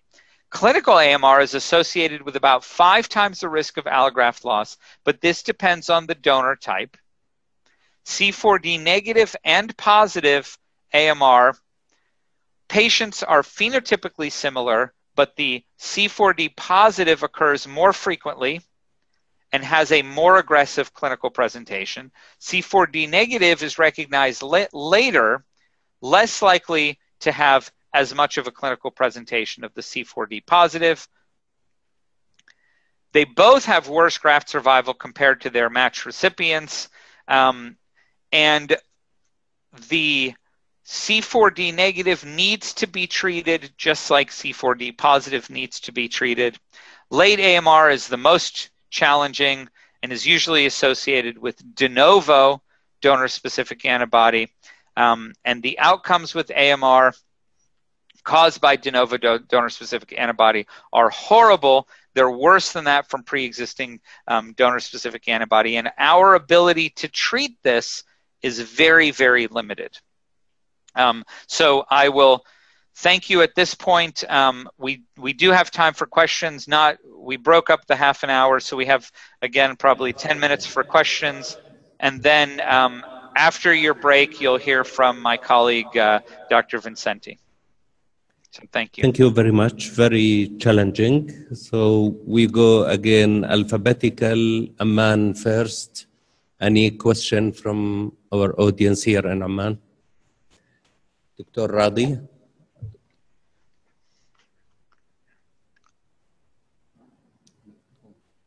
Mike.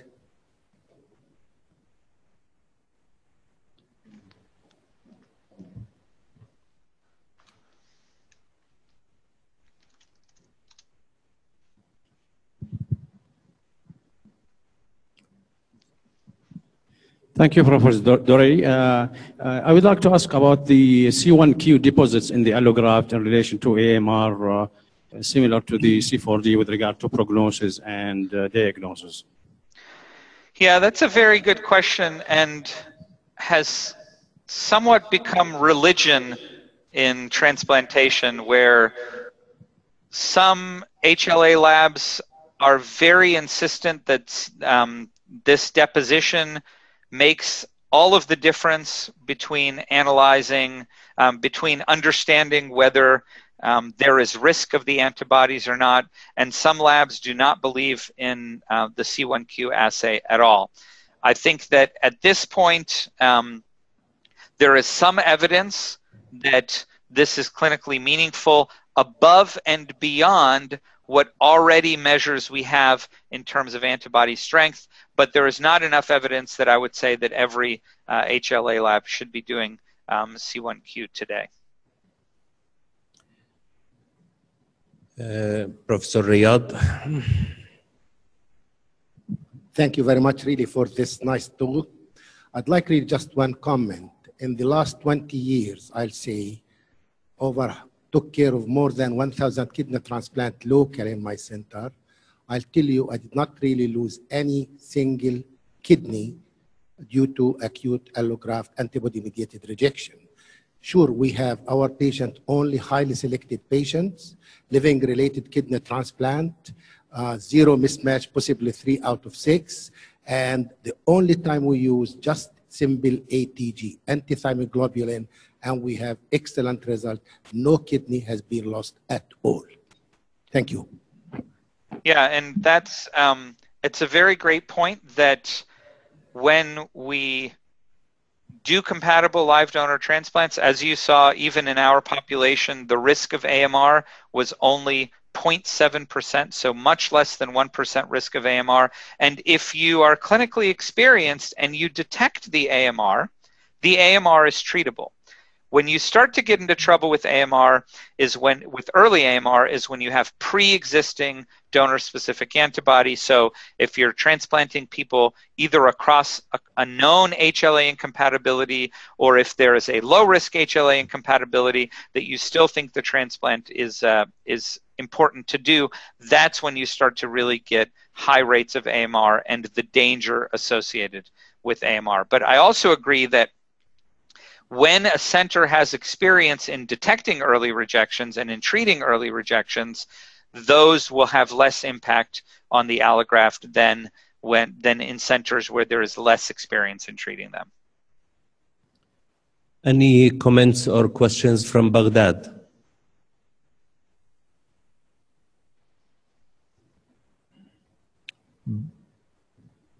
Questions from Beirut?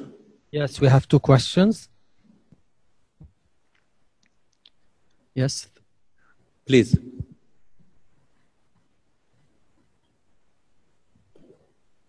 Okay, thank you for your interesting lecture. I would ask if how you manage patients with subclinical AMR, especially single a mom, a lady who wants to get pregnant, and baseline serum creatinine is 1.4, 1.5 milligram per deciliter, and she was asking for my help if she may get pregnant, and we did kidney biopsy, and we saw that she has subclinical AMR. So how you manage these patients? Thank you. Yeah, that's a good question, and some of it depends on the timeline of the subclinical AMR.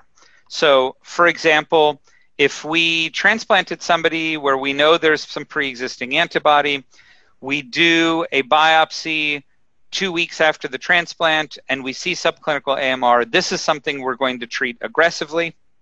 And since we can't watch the creatinine or the urine output, then we will repeat the biopsy after treatment, after a certain amount of treatment, to make sure that we stopped that early process. Because a lot of the early subclinical AMR will become clinical if left untreated. Late subclinical AMR, so let's say we just happen to do a biopsy 2 years down the road because we do protocol biopsies and we find late subclinical AMR, this is very challenging. This is almost as challenging as knowing what to do for late clinical AMR, almost nothing of which seems to work. Our general philosophy has been, if we find a subclinical AMR on a biopsy, whenever the biopsy was performed, try to treat this. So do some plasmapheresis, maybe give 1 dose of rituximab, try to treat this, hoping that whatever is going on is somewhat acute and we can stop this cascade. And then repeat the biopsy and see if we've been successful. But if we have not been successful and we still see a subclinical process and we don't really have a good sense of how to treat this late, then I think you just have to very carefully monitor the patient. So nobody really has a good answer for whether you need to treat a subclinical AMR that shows up late and how you would treat that and how you would monitor your treatment. I'm giving you a pretty conservative view for what we do, but that's not necessarily the right answer. Nobody has ever looked at this scientifically. I think we have another question from Beirut. Dori Segev, this is Sharbel, your previous fellow. Thanks for these amazing talks. I came just to listen to it. And hopefully next time we'll have you physically in Beirut. It's amazing, amazing weather, amazing time, nicer than Baltimore. Especially with your Lebanese genes. You have to come once. Can you see me now? Yeah, I can see you. Okay, good. We'll see you soon. I'll text you tonight.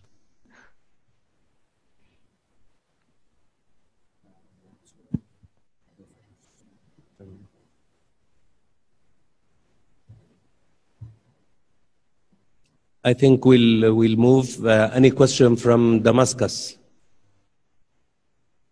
So my question is regarding the poorly compliant adolescent kidney transplant recipients, where we know that up to 30% probably of this age group, transplant recipient, of graft loss may be due to poor compliance, which usually went undiagnosed, and ultimate diagnosis is chronic rejection. But we do know that many of them, they are poorly compliant or poorly adherent to their medication. The question is how to identify those patients in order to prevent or to early diagnose their subclinical, let's say, or late AMR. Is it only by doing more frequently DSA monitoring or any other suggestion? Thank you.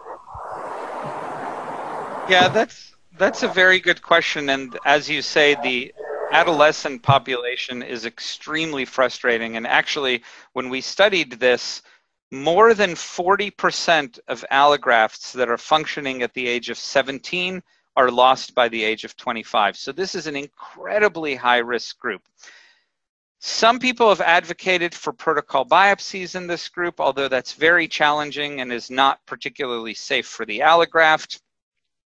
There are new technologies for measuring medication adherence, where every time they open the bottle, there's a record that is sent to the transplant center to show that they've taken a particular medication. And there have been centers that use these technologies to identify patients that are at risk. You can also do more frequent immunosuppression monitoring, like tacrolimus level monitoring and things like that. Anything you can use to warn you that a patient is not taking their medications as they are supposed to will probably then lead you to a better surveillance for a subclinical process. The problem is that even if you detect a subclinical AMR 3 years after a kidney transplant in an adolescent, there's not much you can do about that immunologically. You really have to address the root cause, which is the fact that they're non-adherent with their medications. And so I think we as transplant people like to look at the immunology, like to look at what's going on physiologically. We really need to collaborate with our colleagues in health behavior to create health behavior intervention programs that help adolescents take their medications, understand the importance of taking their medications, and help us do surveillance of their medication adherence. Any questions from Palestine?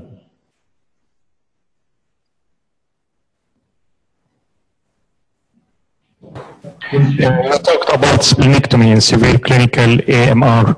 My question is, at what time the splenectomy should be done to be benefit? I mean, within hours, within days? Thank you.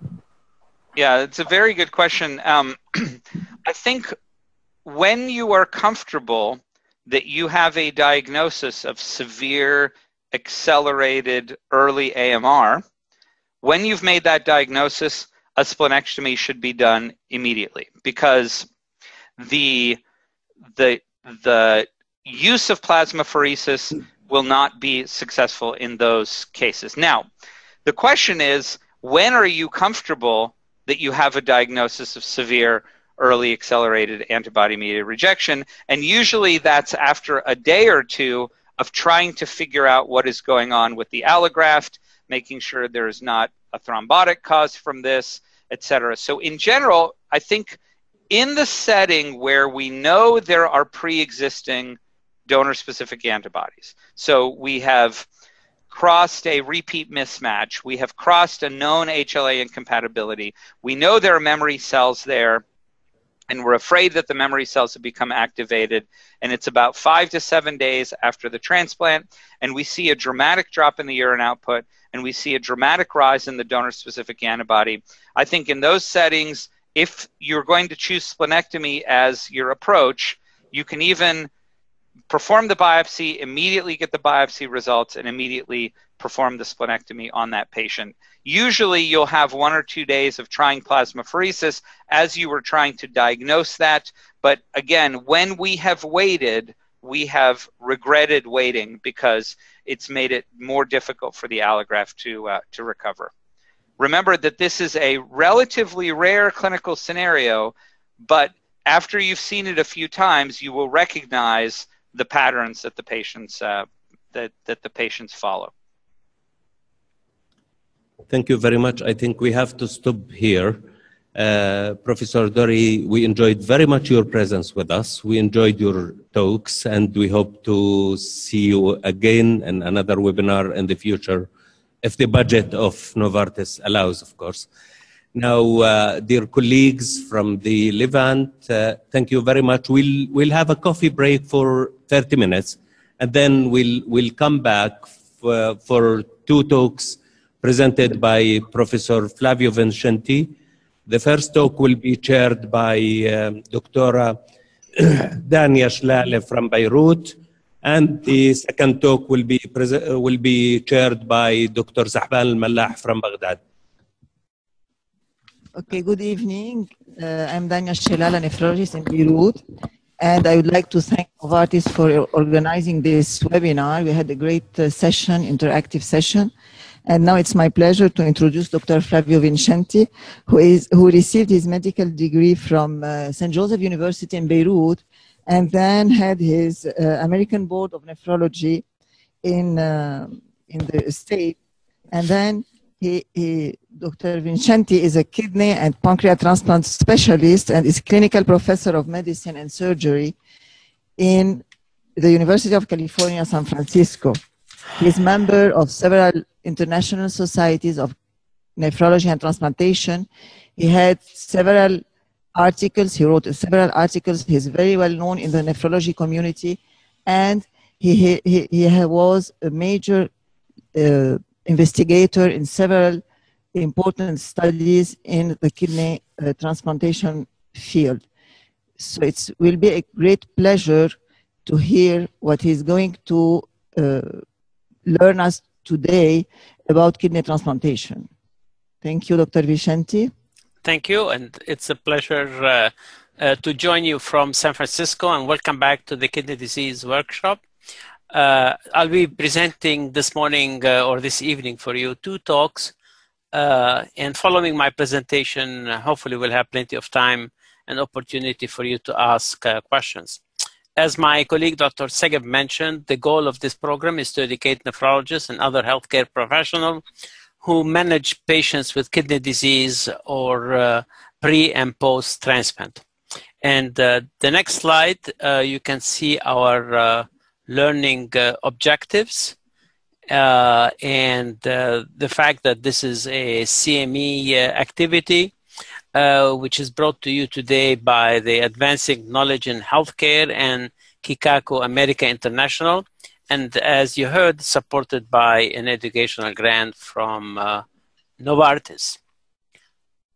And so the first talk is all about immunosuppression, and the title is How to Optimize Current Immunosuppression Regimens, Induction, CNI Minimization, Steroid Sparing, mTOR inhibitors. So we're going to discuss it all, and I'll give you an update as to where all these drugs and these regimens stand nowadays.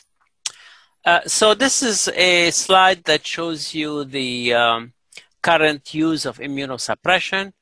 As you can see now, most centers and most transplant recipients are on tacrolimus rather than on cyclosporin. Maybe less than 10% are on cyclosporin, especially in the United States. For anti-proliferative, there is very little use of azathioprine. Most patients are on mycophenolate mofetil. The mTOR inhibitors, when they introduced in the late 90s, there was a lot of excitement about them, and they started to be used quite a bit.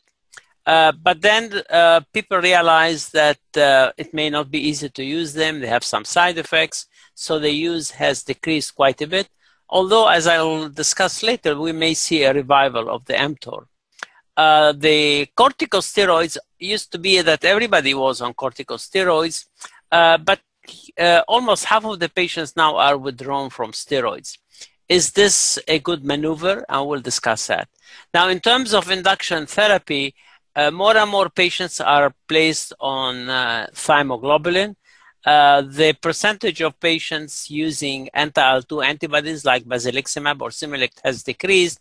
And there is a group of patients, maybe 20%, that are transplanted without induction. And personally, I'm not in favor of that. And I'll come back to that.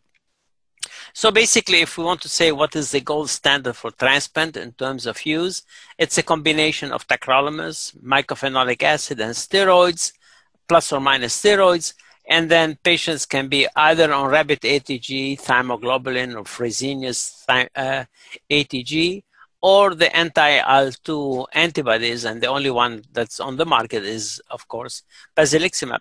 The reason to combine these medication is to have a regimen which is more efficacious, more immunological targets, and by giving multiple drugs, we can reduce each one to minimize toxicities. And I think this is a telescope view of immunosuppression and outcome. And of course, from the 1960s, as you can see, 1-year graft survival has improved a lot. So nowadays we expect both in kidneys from deceased donor and living donor graft survival to be over 90% and over 95% at 1 year in living donors, in patients who get kidneys from living donors. And rejection rate nowadays is hovering around 10% with all the introduction of the drugs from the late 1990s and early 21st century. However, all these are early results. And this is a study which is of great interest called Long-Term Renal Allograft Survival in the United States. This is based on UNOS data.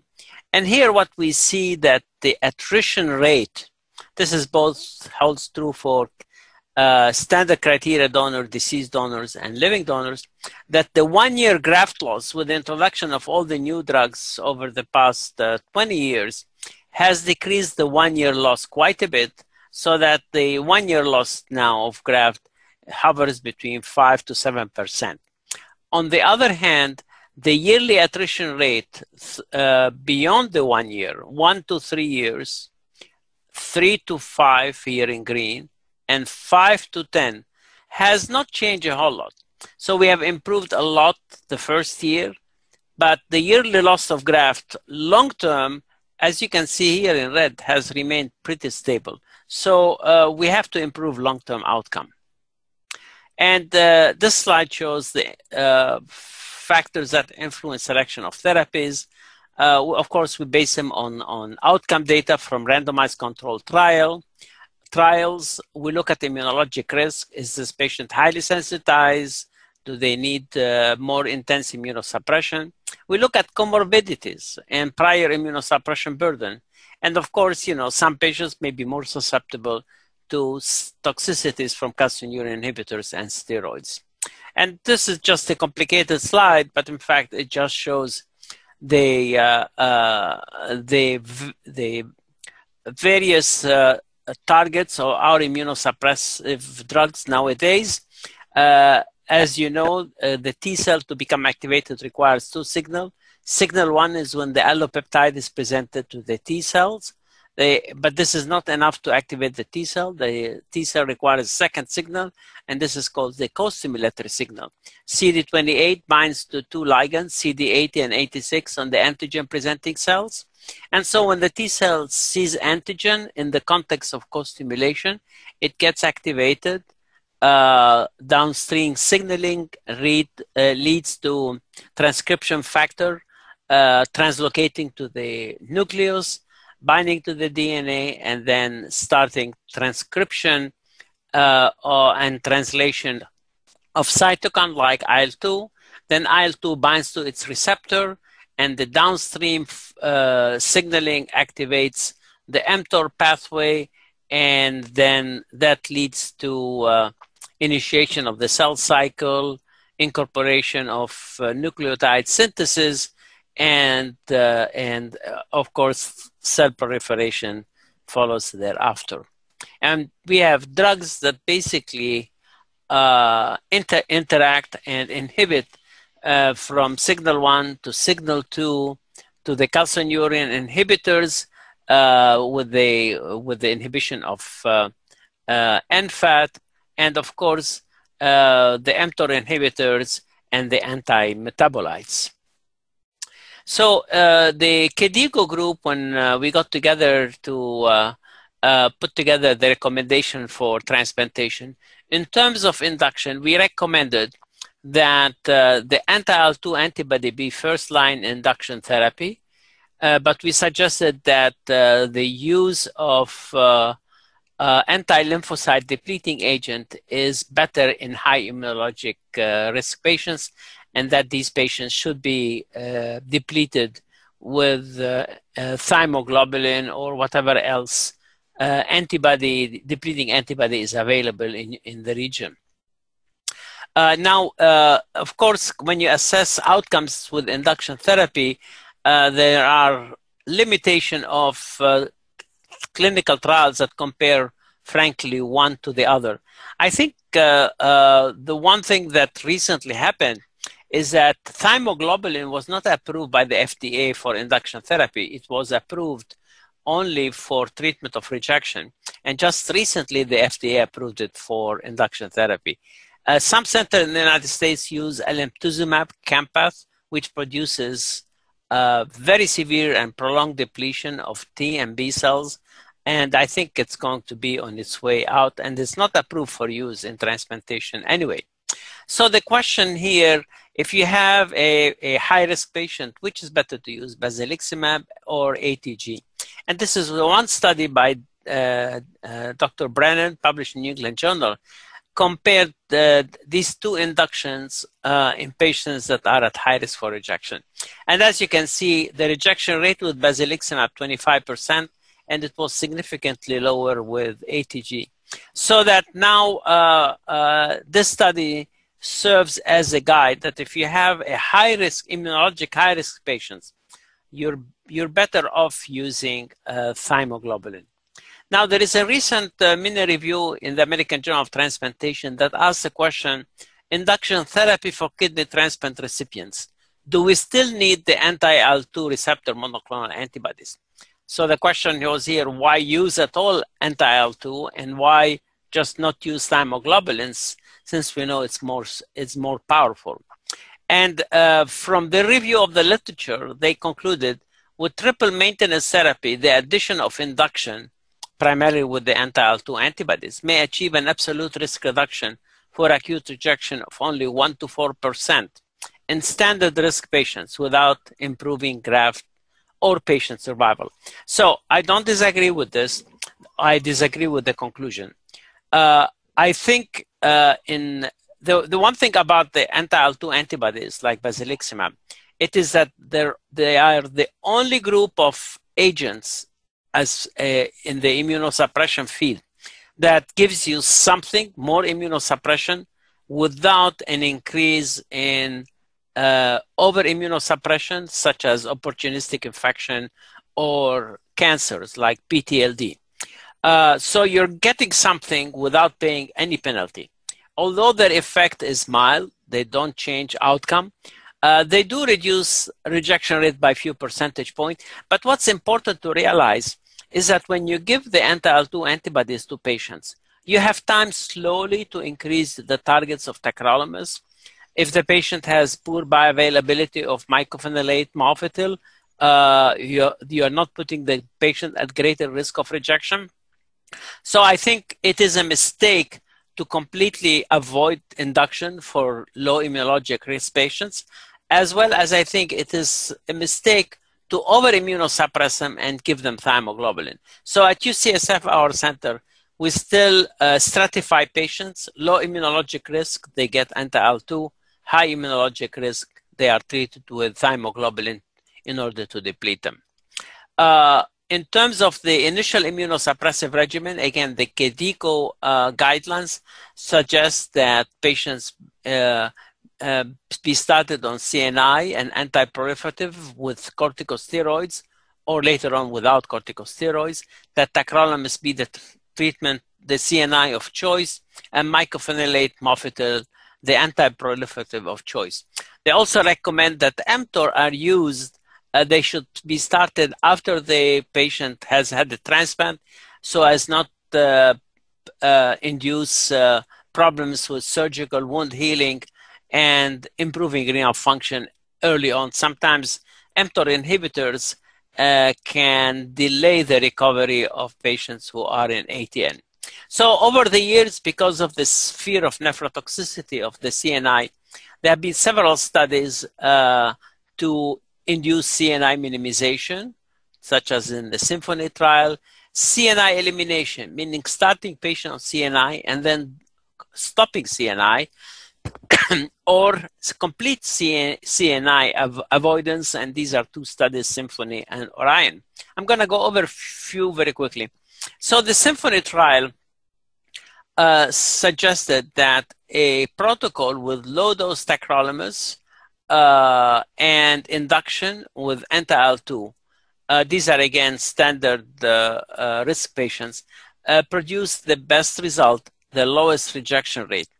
And so in this study, they suggested that standard cyclosporin as well as low cyclosporin did not produce as good results as treating patients with low-dose TAC. And of course, the worst group was patients treated with a CNI-free regimen with sirolimus and MMF. However, here, the low-dose TAC actually ended up by being standard TAC. So for example, at 12 months, the average target was 6.4 nanogram, and at 36 months in the Symphony trial, the target was the same, about 6.5. So these are what we call today standard level of tacrolimus. And so these are certainly not low doses of tacrolimus. There are some protocols now, and certainly at our center beyond the year, we don't like patients to be much higher than 5 nanogram per ml, provided they are low immunologic risk, and number two, they have had no rejection.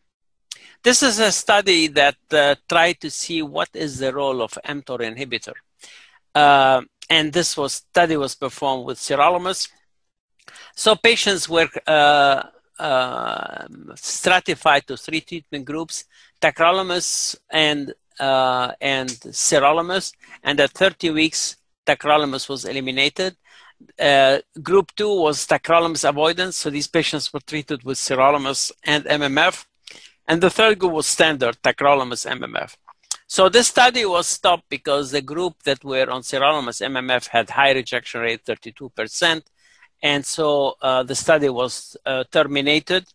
And the lowest rejection rate, as expected, was tacrolimus MMF with a rejection rate of 8%.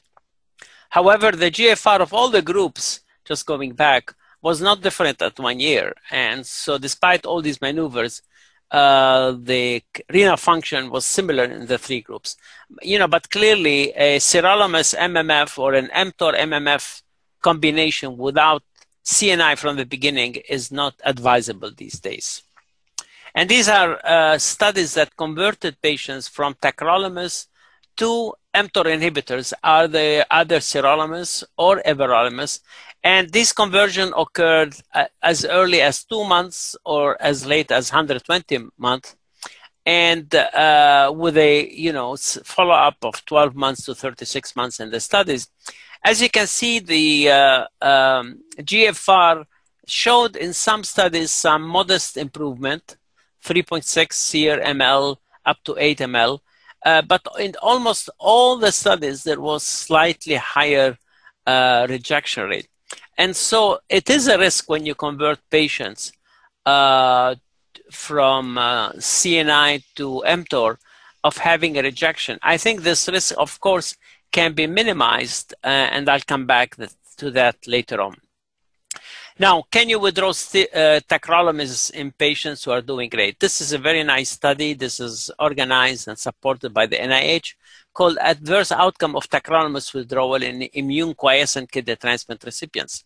So in this study, they took patients who had a kidney from a living donor, had excellent immunosuppression, including thymoglobulin, tacrolimus, MMF, and steroids. At 6 months, these patients had a biopsy that looked normal and had no rejection, had no DSA, and then they withdrew tacrolimus from them. And the study was terminated because already several patients, 4 of 14 had acute rejection and 5 of 14 developed donor-specific antibodies. So basically, it is not safe to do this maneuver. So past performance does not predict future results, meaning just because you take a patient who's done great on certain immunosuppression, if you withdraw drugs, it's a completely new ballgame, and therefore you have to assess risk going forward. That's why in the future, we need biomarkers to predict the future rather than looking back and saying because of the past was smooth, the future is going to be okay if we withdraw drugs. Now, I want to make a couple of very quick comments on once-a-day tacrolimus, because sometimes you may be faced with that. There are two that are available. Tacrolimus modified release. I think outside the United States, it's called Advograft. In the United States, is Astigraft. And then another drug, the LCP-TAC, which I think it's outside the United States, it's called Inversus. So the advantage of the once a day that the patient can take both doses of tacrolimus in the morning, and then therefore they don't have to worry about forgetting taking the evening dose. There are some studies that shows that there is a very high, not very high, but a higher incidence of non-adherence with the evening drugs than the morning one. Now, these two are pretty comparable, except that I think the LCP has a nicer pharmacokinetic profile. This is the pharmacokinetic profile of tacrolimus. When the patient takes tacrolimus at 2 hours, they have a big peak and then slowly goes down to a trough level. The Advograft from Astellas, it has almost a similar peak, and then the trough level goes below tacrolimus. On the other hand, the Inversus, and this is a drug from Veloxis, has a gentler and broader shoulder, and the trough level are similar to tacrolimus. So of the two, I don't know now if it makes any difference in terms of toxicity or otherwise, but of the two once-a-day drugs, the LCP appears, at least on the pharmacokinetic basis, to have an advantage. Now, I want to go back to the mTOR because, as I said, the mTOR may be finding a revival. So, of course, the mTOR are immunosuppressive drugs, but they are the only class of immunosuppression that have other effects that could be very beneficial. Anti-tumor effect, angiogenesis, they block viral replication. Cardiovascularly, also, they have some very interesting effect. And, of course, they decrease and they do not promote interstitial fibrosis. So this is a pathway of mTOR and mTOR inhibition. So when there is a growth factor or cytokines bind to the receptor, the intracellular signaling is mediated by two kinases, PI3K and AKT. These activate and phosphorylate the mTOR complex, and the mTOR complex is made up of 5 proteins, and this is a complex basically that leads to activation of two molecules, S6 kinase and 4E binding protein. And these are critical to initiate translation and protein synthesis for cell replication, important in metabolism and nutrition and angiogenesis. And so the mTOR inhibitors, both sirolimus and everolimus, bind to the FK binding protein and then are able to effectively inhibit the mTOR complex and therefore block the downstream signaling, and they of course block protein synthesis, arrest the cell cycles, and so on. Now, what is very interesting and what we have found more very relevant to transplantation is that DNA-based viruses like CMV and BK actually can take over the machinery of the mTOR, and they can activate the mTOR complex because viruses require protein synthesis for their replication, and therefore they can directly activate PI3K and AKT. And that's one of the reasons why the mTOR inhibitors block viral replication. So these are the only immunosuppressive agents that produce immunosuppression and at the same time block viruses. And the reason for that is that they take over of the mTOR machinery in the cell by CMV and BK. And in many studies that have where patients were treated with the mTOR inhibitors, when there was analysis of CMV infection and BK, there was either a significant reduction or a trend toward reduced infection with CMV and BK. And so this is a potential advantage of the mTOR inhibitor. Another interesting thing about the mTOR complex is that, very surprisingly, so when people get an infection, the way that they defend themselves against infection is that, and especially viral infection, they expand the effector CD8 cells to combat the infection.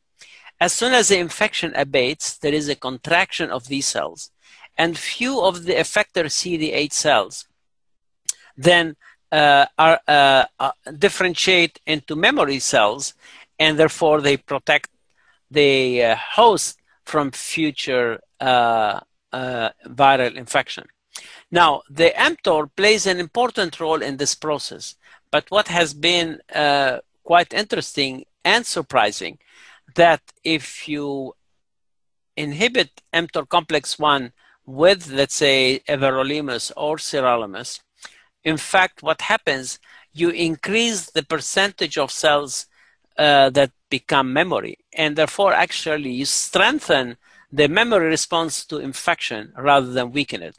So here you have an immunosuppressive agent that actually potentiate the host antiviral responses. And so it is a surprising finding, and one that can account for finding less infection in patients treated with mTOR inhibitors. So this is there is a large study that's going to be reported at ESAT called the Transform that shows that you can use very low doses of tacrolimus with mTOR, with everolimus. This is a previous study that shows what you can do with if you use everolimus in this case.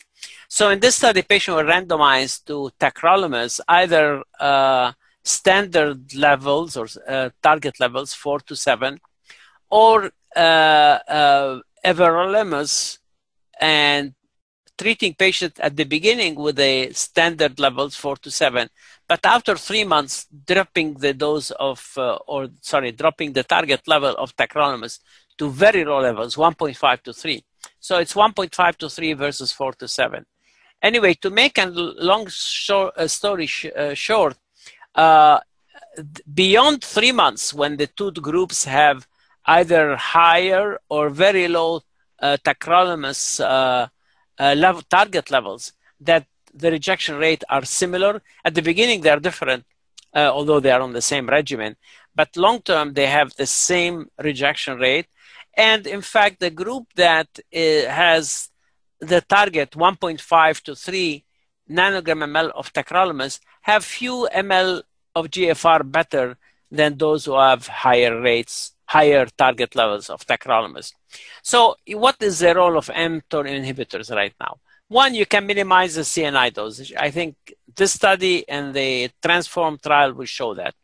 Number two, if you need to convert patients at 6 months for toxicity or other reasons, the GFR should be equal or greater than 40 ml. The patient should have low levels of proteinuria. And the transition, the conversion should be gradual. You cannot stop CNI and start mTOR. If you do it over a month, the risk of rejection is decreased, and you have to make sure that the patient has not had previous rejection. The best reason to convert is that the patient who has had a malignancy pre-transplant or has developed skin cancer. And I think in those cases, conversion is very beneficial. So I would like to say a few words about biomarkers and belatacept. In 2016, we published the 7-year long-term follow-up of patients treated with belatacept. And as you know, belatacept is a fusion receptor protein that blocks the co-stimulatory signal by binding to CD80-86. And in this study, patients were randomized to a more intense regimen of a lower intense regimen of belatacept versus cyclosporin. And these two, of course, the belatacept groups were CNI-free versus cyclosporin. And in this figure shows that patients that were on belatacept had significantly better outcome in terms of graft survival and patient survival as compared to patients treated with cyclosporin. Their GFR was significantly and throughout the 7 years higher than patients treated with cyclosporin. And one of interesting thing is that patients treated with belatacept had lower numbers of donor-specific antibodies, so less frequency of DSA as compared to patients with cyclosporin. However, patients treated with belatacept early on tended to have more cellular rejection. They were mostly reversible rejection, but that's a risk with belatacept. So the question is, how in the future can we improve on belatacept? How can we improve in our care? And the answer may be with biomarkers. And I want to talk to you briefly about one biomarker, which will be available soon, and that's called KSORT. And this is a PCR test of 17 genes that measure immune activation in the blood. And so the 17, we obtained blood from the patient. In the 17 genes, their expression is measured and then analyzed by 13 models. Each one contains 12 of say 17 genes at random. Each model then scores the activation at either +1, meaning consistent with acute rejection, or -1. So if your test shows +9 to +13, it means the patient is at high risk of rejection. If it's -9 to -13, low risk, and in between is indeterminate.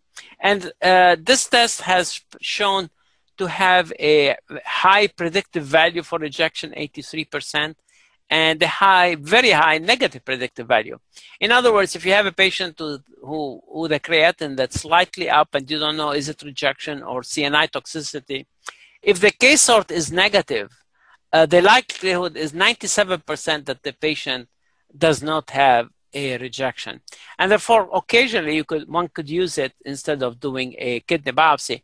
And this is, again, is a multi-center trial that utilized the test to show that, in fact, it is both specific and sensitive.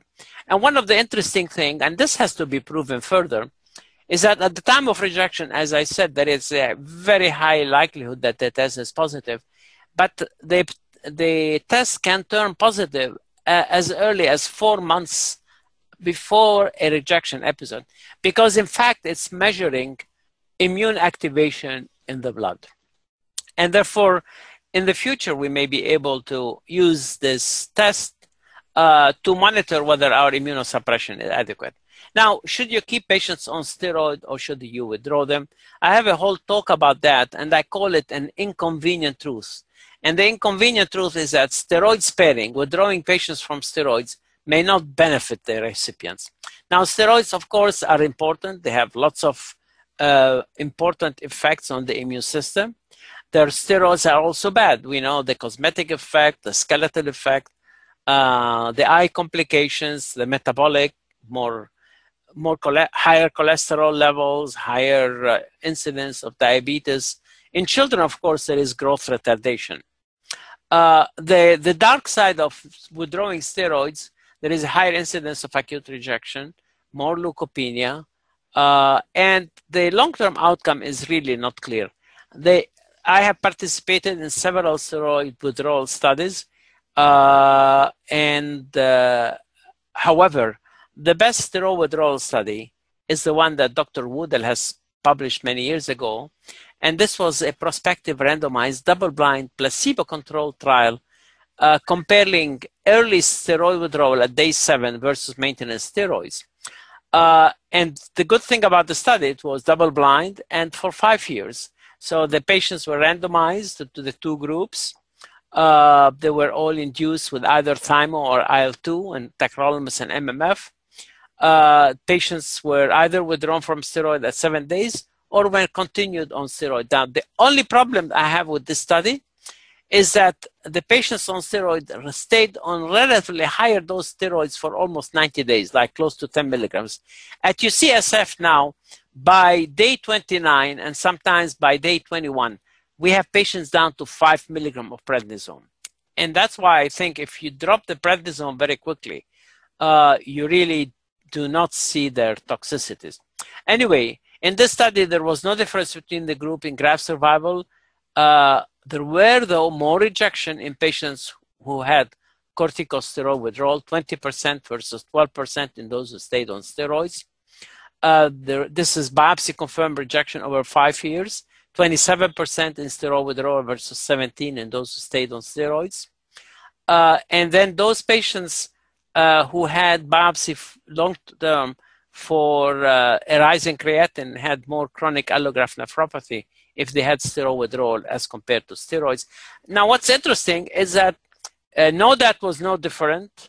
So hyperglycemia did not make a difference whether you were on steroids or off steroids. Hypertension, no difference. Hyperlipidemia, no difference. Weight, no difference. So we can't say, oh, people get obese because of the steroids. There were no difference. The only difference was in avascular necrosis and fracture, higher in patients on steroids as compared to those not steroids. However, as I said, the patients on steroids were treated with an old-type protocol where you keep patients on 10 milligrams for a long period of time. At UCSF, where we dropped the dose of steroids to 5 milligrams by 3 or maximum 4 weeks, I have not seen a case of avascular necrosis for years. And therefore, even the bone complications can be avoided with lowering steroids right away. I think the only group that benefits from steroid withdrawal are children. And so those are particular cases. But I think in general, the approach of withdrawing steroids, in my opinion, doesn't give you much benefit and produces potentially more side effects. So in conclusion, currently individualizing immunosuppression therapy is important, improving outcome after transplantation, and optimizing short-term and long-term outcome with no toxicity may require the application of precision medicine. This is the next step, not individualized medicine, precision medicine, where you use molecular markers and biomarkers to target, to individualize the immunosuppression of the patient. So this is the end of the first talk, and let me see if I can move to the second one. As I said, we will have discussion questions at the end. Let me see if I can. I need to. Let me see. I need to go to the second talk if I can manage this. If I may interrupt you, at the bottom of your screen, using the same share screen. Oh, okay. I go to button. the okay. Let me see. I go to the share screen. Is that the one? Okay. Okay. This is. I have the second talk then. Yeah, and then you just need to find the PowerPoint. There we go. There you are. So we've gone through these preliminary slides before, and we can go. Okay. So let me give you a brief summary of delay graph function. Dr. Vincenti, I'm not sure if are we going right into the talk or are we doing a brief Q&A session? I thought the question and answer was at the end for both. I'm not sure. But if you prefer to ask me questions now, I'm okay on this first talk. I personally am not sure. As far as I know, the gentleman in Beirut was directing any sort of Q&A. So. Okay, that's fine. Go ahead, ask me questions. Okay. Thank you, Dr. Vincenti, for this overview of immunosuppressive treatments. Before moving to the questions, you have an announcement. Please, to all the attendees in the countries, please make sure you give your email address to the organizers, because they are going to receive a link to be able to look again at the presentations or download them. Thank you if you do it. And now we can move to the questions. We have a question from Beirut, Dr. Azar.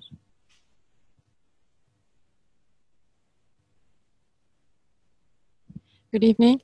Do we have any data about the use of mTOR inhibitors post-PTLD? And do you feel using everolimus in young patients, especially young males? Those are two questions. Yeah. Well, you know, I think one has to be careful with young males.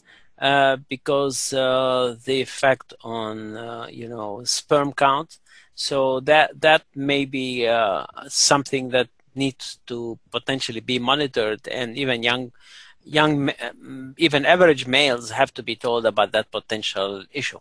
With PTLD, it appears that the use of mTOR may be beneficial.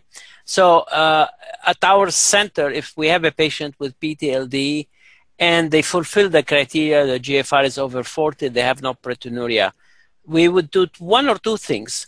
We would either convert them completely to mTOR, or lower the CNI and lower the CNI targets very dramatically, and stop MMF and place them on mTOR.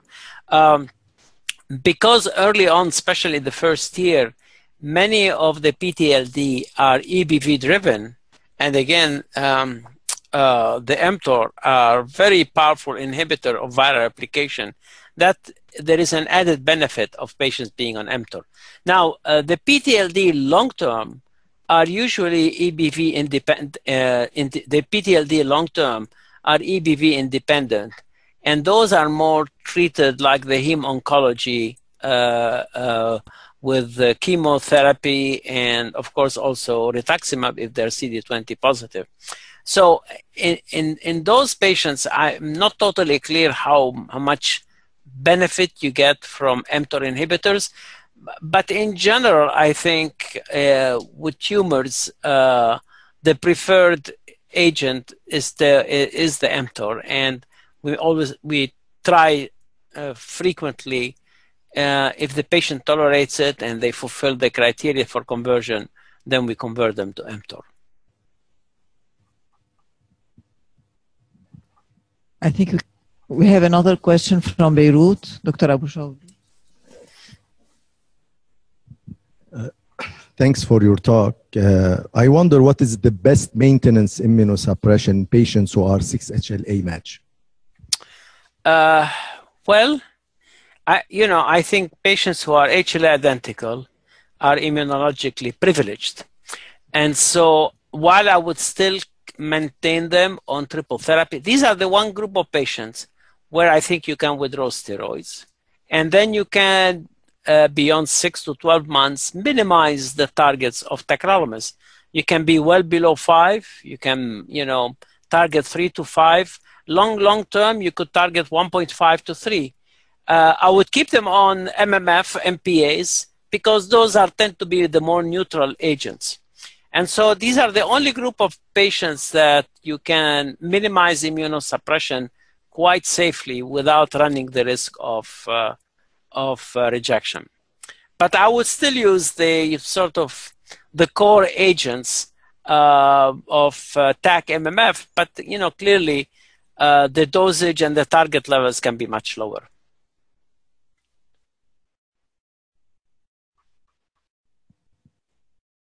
Well, maybe we can move to other countries if there is questions for Dr. Flavio Vincenti. From Gaza, Palestine. Okay. From Damascus too. Thank you. My question about maintenance therapy, if I have a patient 2 months post-transplant, not on target level of TAC despite maximum dose, and have a high proteinuria, about 2 grams. So I cannot change from CNI to Amtora. If there is benefit, if there is benefit to change from tacrolimus to cyclosporin to reach the target level or not? Patients who have proteinuria have, first of all, when you deal with proteinuria, be careful, make sure that the proteinuria is from the new kidney and not the old kidneys. Because some people will have some glomerular disease and may still make urine, and whatever proteinuria you see, it's coming from the old kidney. So if the proteinuria post-transplant is about 2 grams, but the patient had some proteinuria pre-transplant, and this is probably coming from the old kidneys, you can still put them on mTOR. The problem with mTOR is that if the transplanted kidney has proteinuria, it means the podocyte cytoskeleton is already abnormal. And we know that the mTOR do disrupt the cytoskeleton of the podocyte, and they're more likely to induce abnormalities and aggravate the proteinuria. So at some point, the patients may develop focal sclerosis that will progress. And that's why it's not a good reason to, one has to be careful. At our center, we allow up to 0.5 gram of proteinuria. Ideally, it should be, a protein creatinine ratio of 0.2. But we allow up to 0.5 gram. If the patient has over 1 gram or 2 grams, then we prefer to rely more on the CNI and not use mTORs.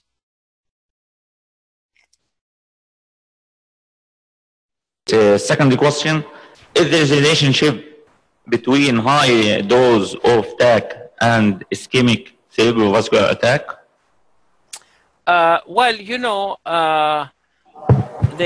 The calcineurin inhibitors are vasoconstrictive, and therefore, they can be associated with ischemic attacks. Now, tacrolimus has less vasoconstriction than cyclosporin. However, high TAC levels can induce, ischemic attacks or can produce ischemia. And so I think in general, at the beginning after transplant, you need high target of tacrolimus. But beyond 6 months, when rejection rates are very low, most rejection occur in the first 3 to 6 months, one can reduce the target levels of tacrolimus quite a bit without undermining immunosuppression, but avoiding at the same time toxicities.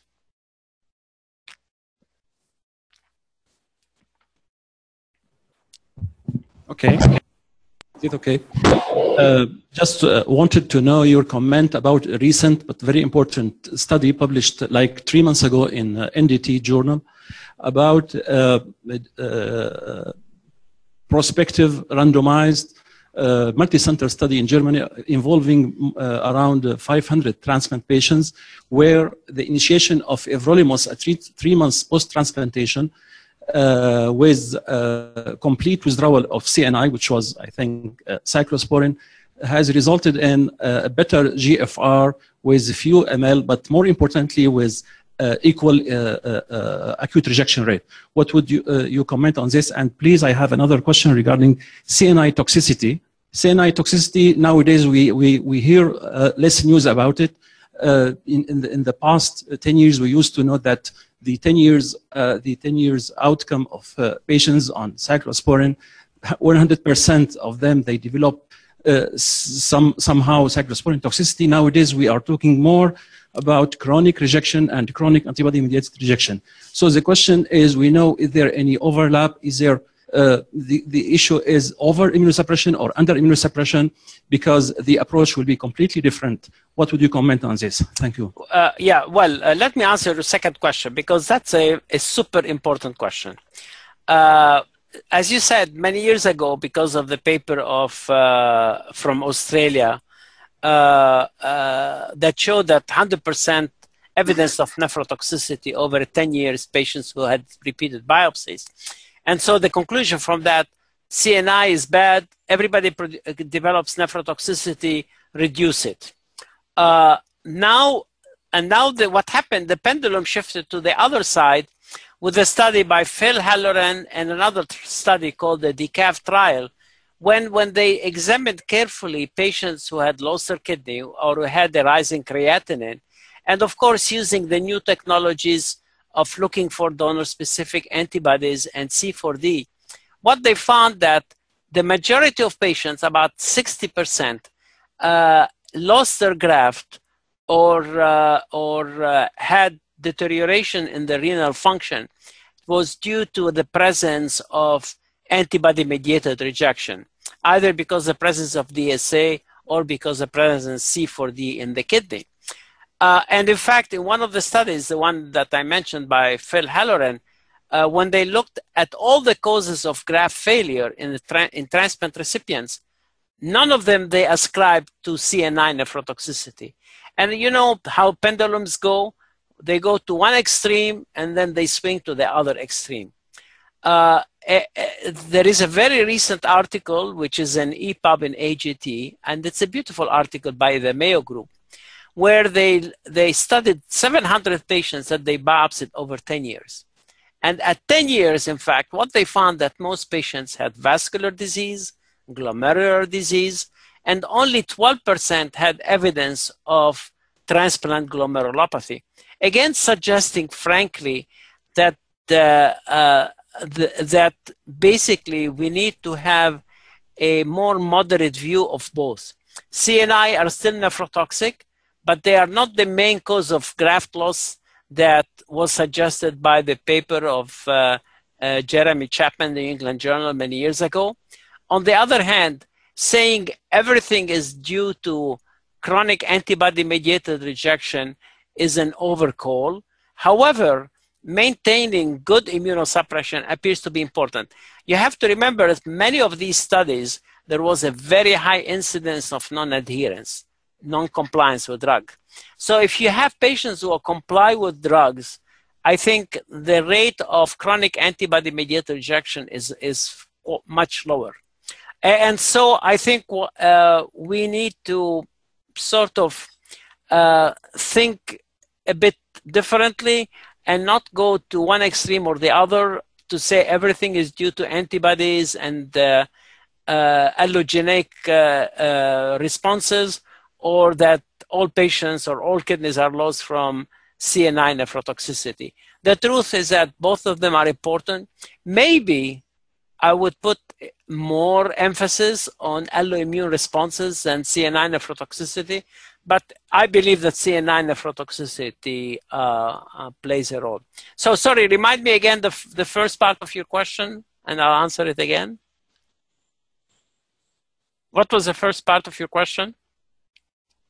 Yeah, the conversion from CNI based. Yes, about the study.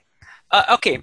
Now, you know, I think the mTOR-I inhibitors got a bad rap because when sirolimus was introduced, it was not introduced well. The studies were not very good. And I think now there is a reappraisal of the mTOR.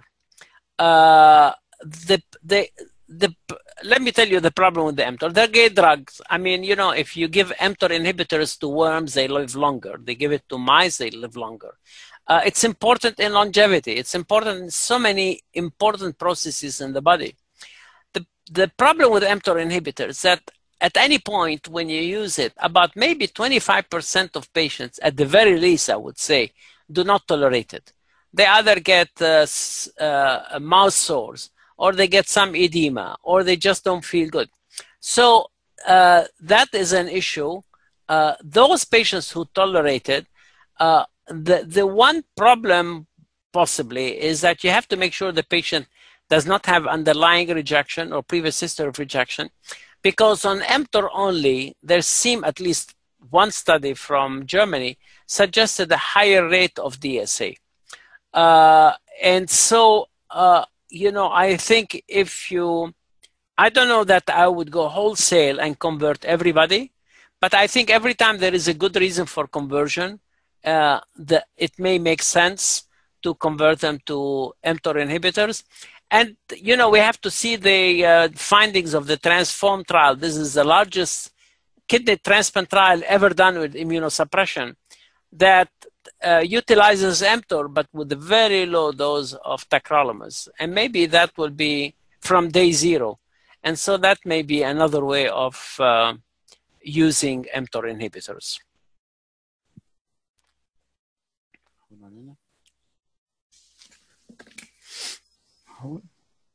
Okay, from Baghdad, we have 2 questions. Dr. Hussein Al-Amiri first. Thank you, sir, for this nice lecture. I want to ask you about if the patient has renal transplantation and high risk of recurrent focal segmental glomerulus. Oh, sorry, your voice faded. I did not hear the question. If the patient has renal transplantation and have high risk of recurrent focal segmental glomerulosclerosis, your opinion about the steroid minimization in these patients, because I saw a lot of patients once decrease the dose of steroid or stopping steroid have significant proteinuria. And the next question, if there is your opinion about CNI minimization and mTOR inhibitor in this patient, suppose he still have low non-significant proteinuria. Okay, well, you know, I could give you a whole hour on FSGS because this is my area of interest. FSHD patients, I would not stop steroids. I would keep them on high levels of CNI. So now we understand how steroids and CNI work in FSGS. And their effect is not as immunosuppressive agents, but in fact, their direct effect on the cytoskeleton. So they should remain on steroids. These patients, ideally, I would target higher dose of CNI. And I would not use absolutely mTOR inhibitors, because the main problem with patients with FSGS is that they have abnormalities that lead to basically destabilization of the cytoskeleton of the podocyte. And so that would be, for me, a contraindication to use mTOR inhibitors. Thank you. Second question from Dr. Riyad Al-Sayal. Yes. Thank you, sir. I am just asking about which is, from your practice, is preferable of the mTOR inhibitor for those patients with post-transplant lymphoproliferative disorders, the everolimus or the sirolimus. My second question is that, should I reduce and minimize the dose of the mTOR for those with post-transplant lymphoproliferative disease as a part of general minimization of the immunosuppression? Very good questions. You know, frankly, there isn't head-to-head to compare everolimus versus sirolimus. I can tell you what our practice is at UCSF.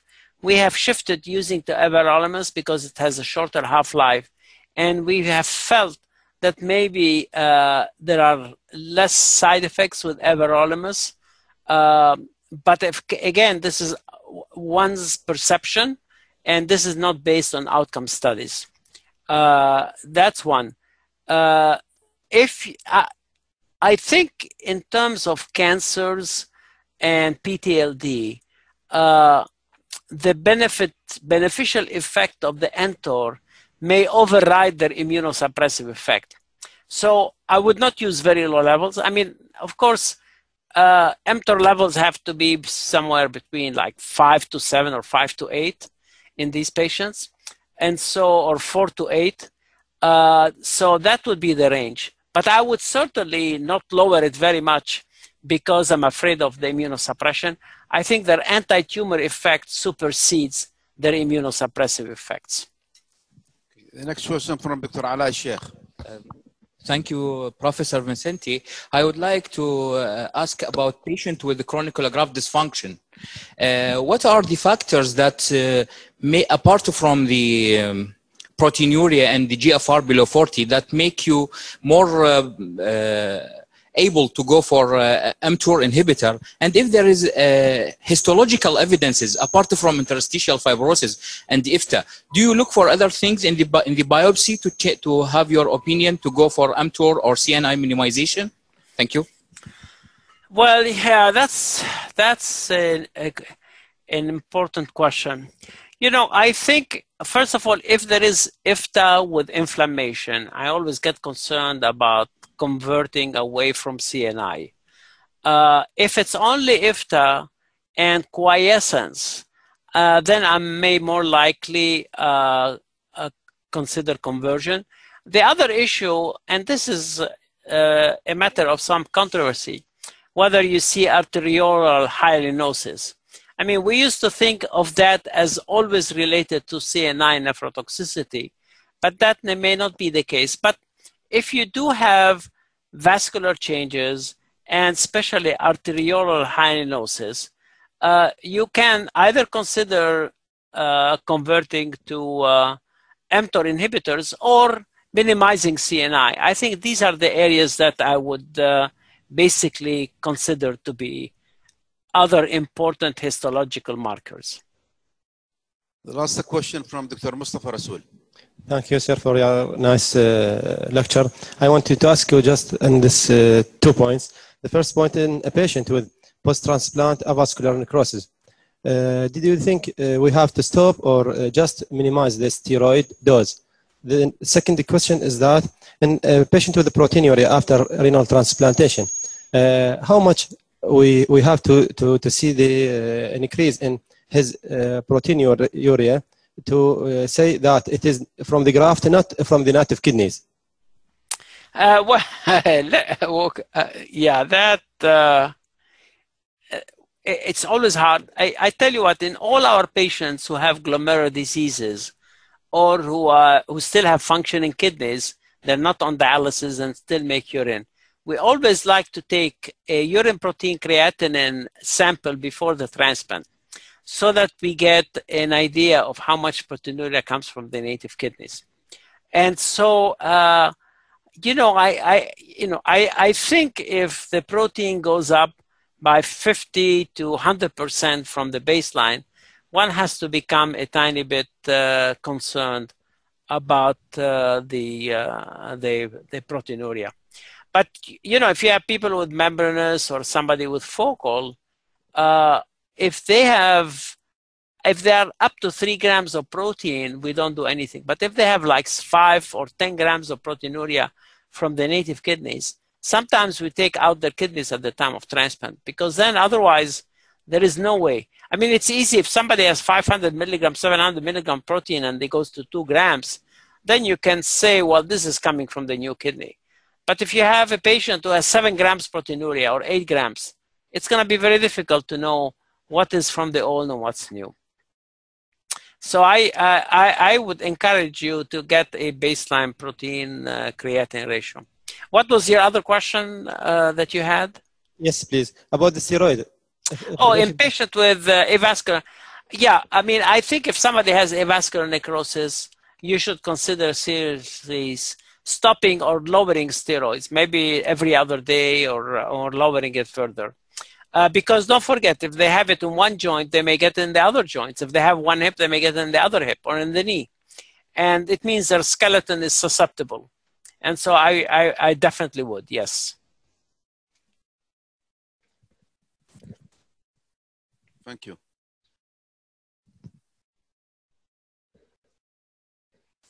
So if there are no more questions, let's move to the second topic.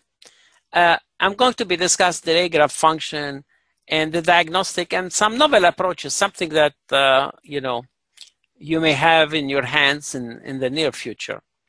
And you know, ischemia reperfusion is not only for delayed graft function in kidney transplant, it's also for us nephrologists, cardiac surgery, or patients who get contrast and sepsis.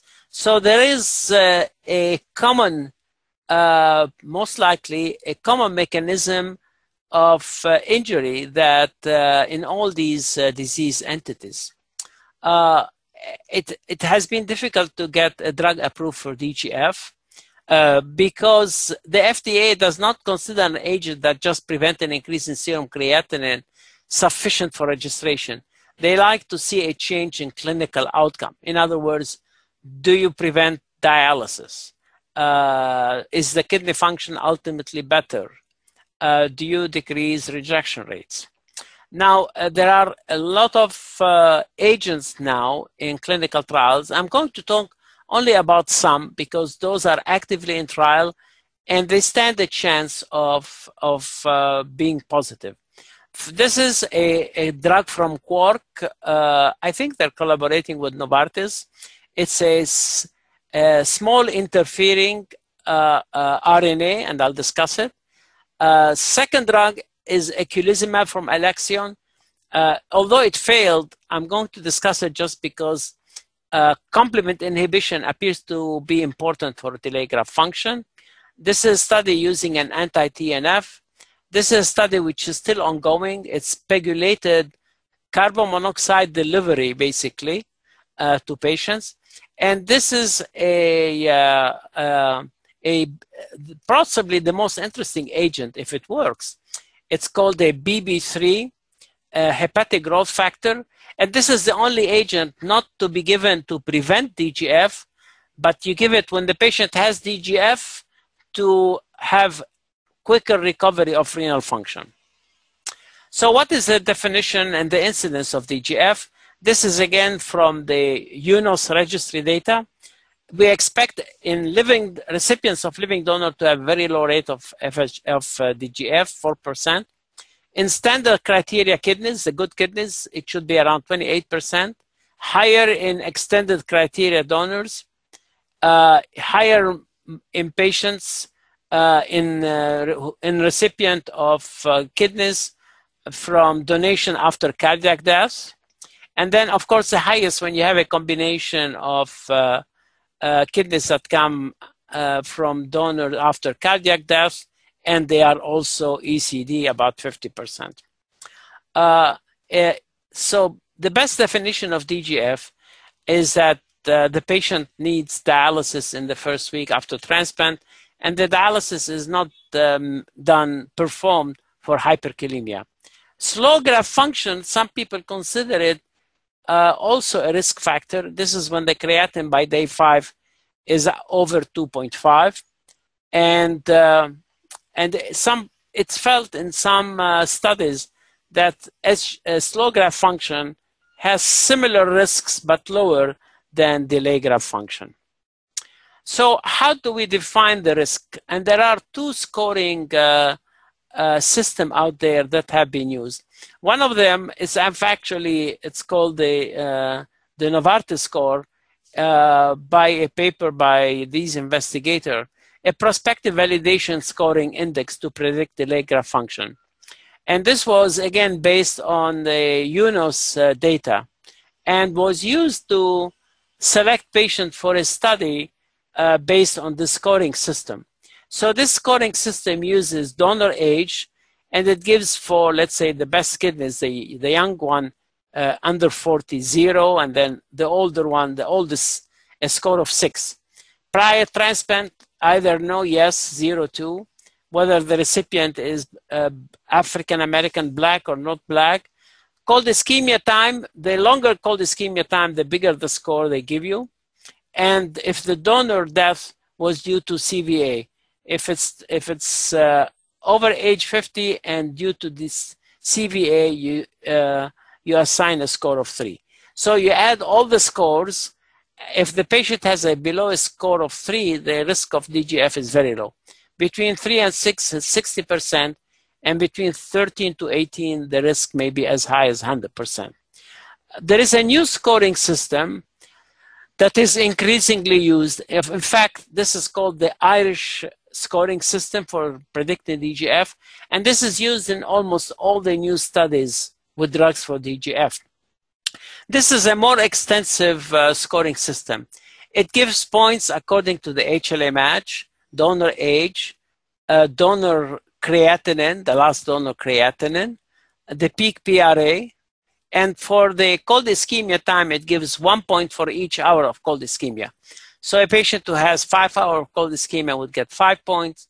Somebody with 30 hours of cold ischemia would get 30 points. If the recipient is black, you get so many points.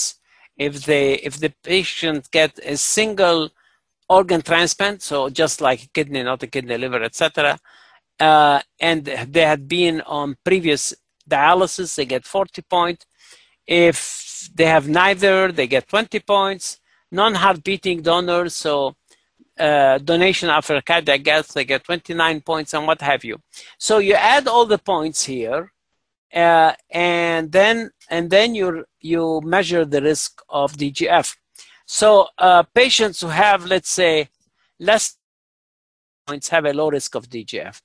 Beyond that, as you can see, the more the points, the higher the risk of DGF.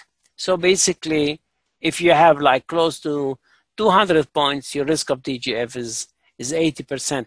And as I said, this is now frequently utilized. It's called the Irish score for selecting patients at high risk for DGF for clinical trials.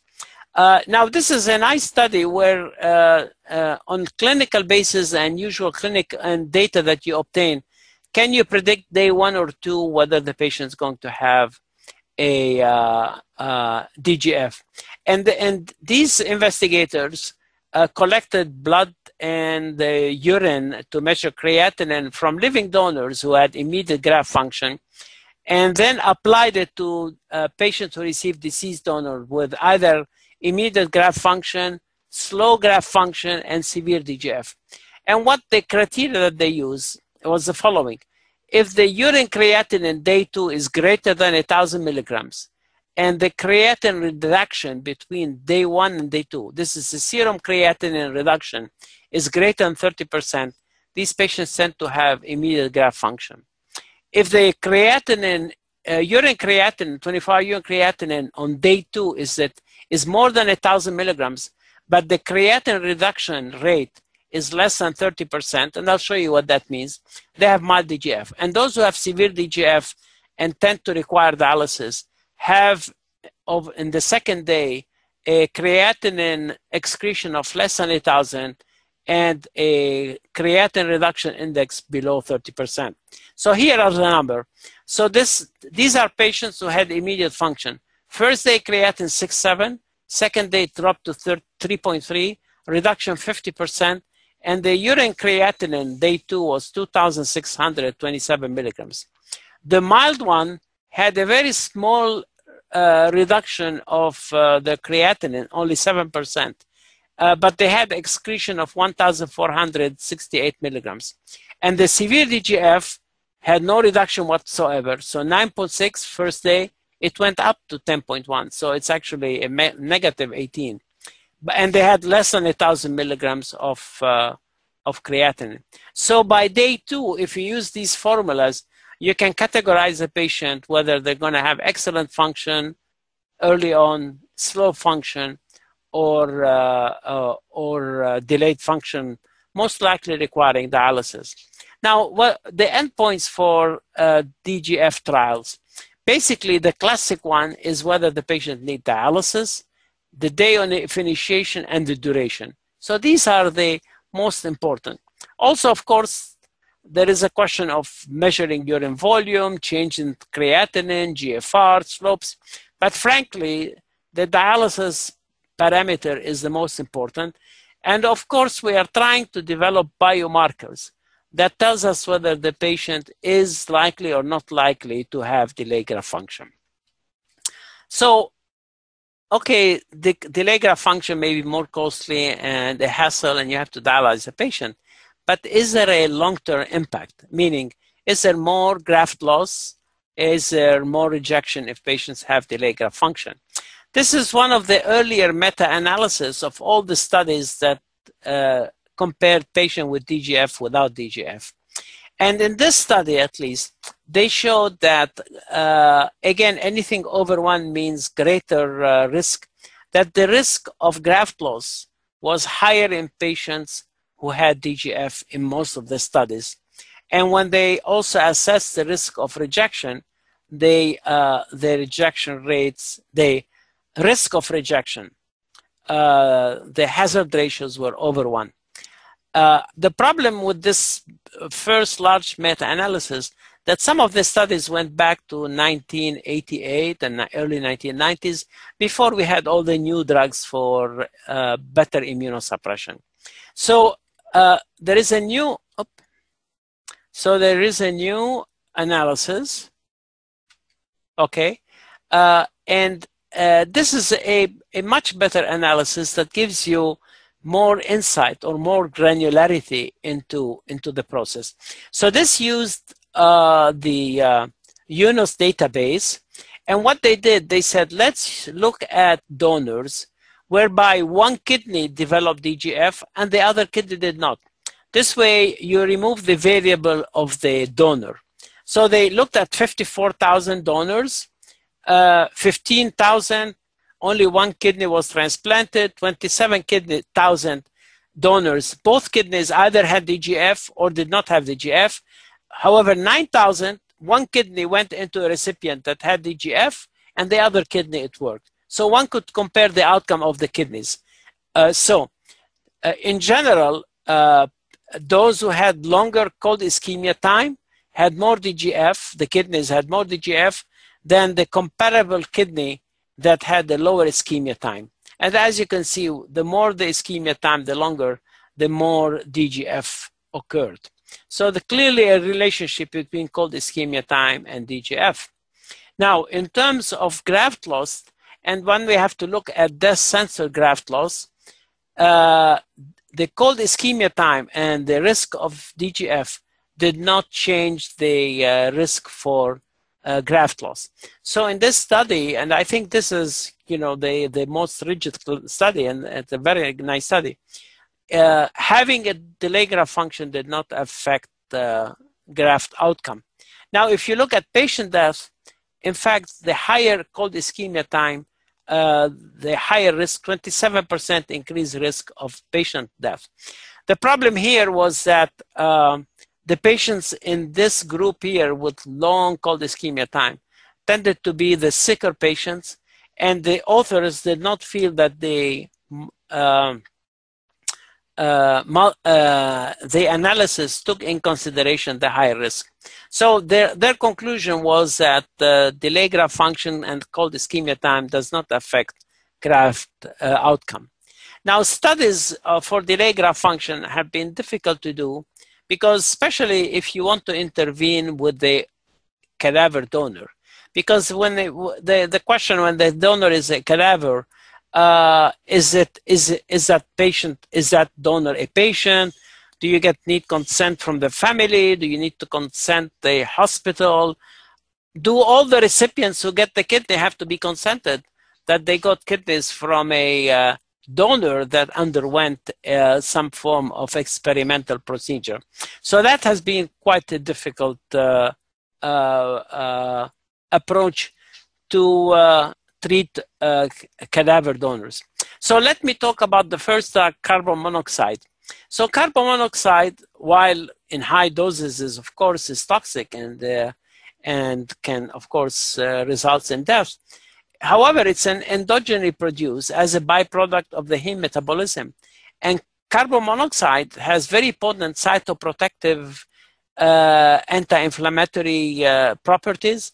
It has anti-apoptosis, so it does not allow the cells to undergo apoptosis, and anti-proliferative effect in endothelial, epithelial, and smooth muscle cells and other cell types. And there are quite a few experimental bases for carbon monoxide as a beneficial agent to mitigate the effect of ischemia reperfusion. And I'm going to show you a couple of studies. This study was done in pig allotransplant, 60 minutes of warm ischemia, 24 hours of cold ischemia, and then the carbon monoxide was delivered through a ventilator for 1 hour. And tacrolimus was used as immunosuppression. So here, the animals that got carbon monoxide did not have a rise in creatinine, very mild, had a smaller rise in BUN as compared to the control. And the carboxyhemoglobin was at 10% at its highest, lower than the 15%, which is presumably the danger point. And again, in the these are the control animals, untreated. In the middle, those who were given just air and have a lot of tubular necrosis, and the tunnel stain for apoptosis shows a lot of positive tunnel cells. However, those animals that got carbon monoxide had a very nice histology and no tunnel cells. So it protected the kidney from ischemia reperfusion injury. And this is what they call the heat map. These are the control animals. These received only air, and these received carbon monoxide.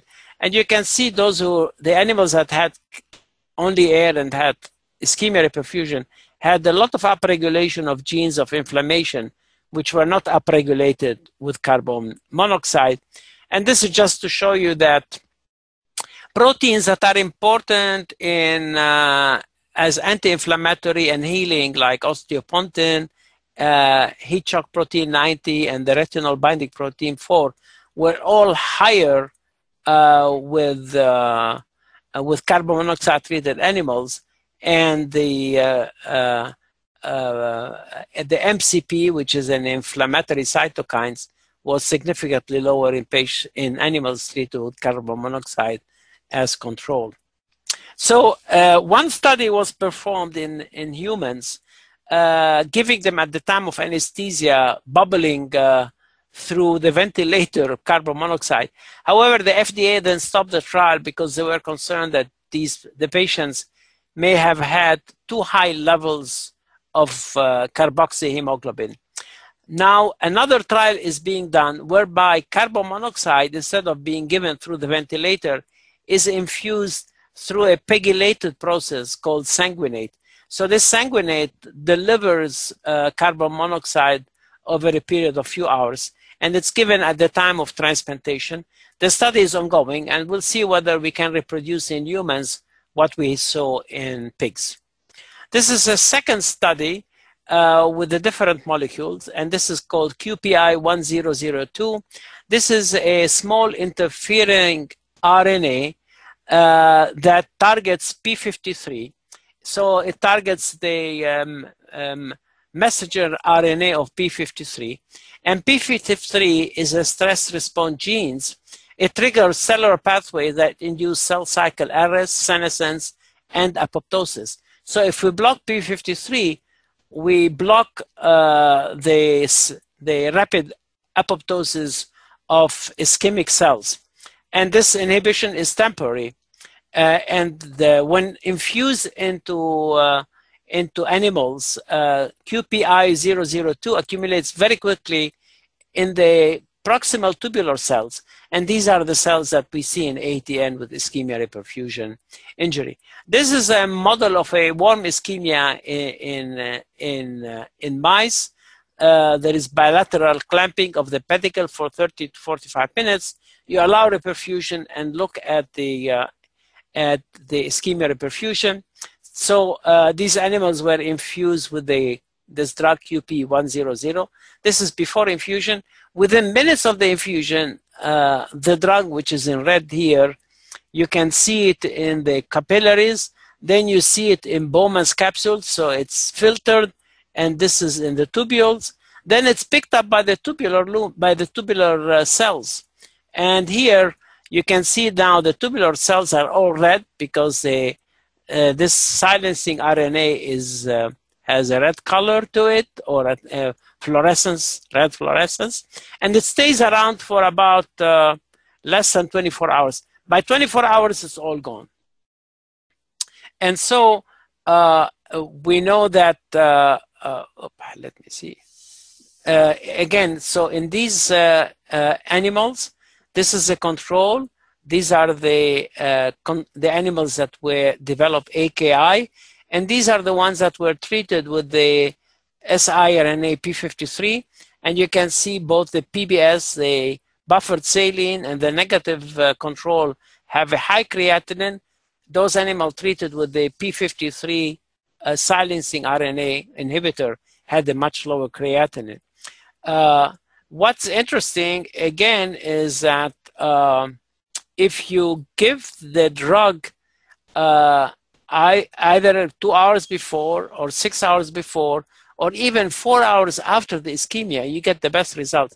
So you don't have to give it before, you can give it up to 4 hours after the ischemia.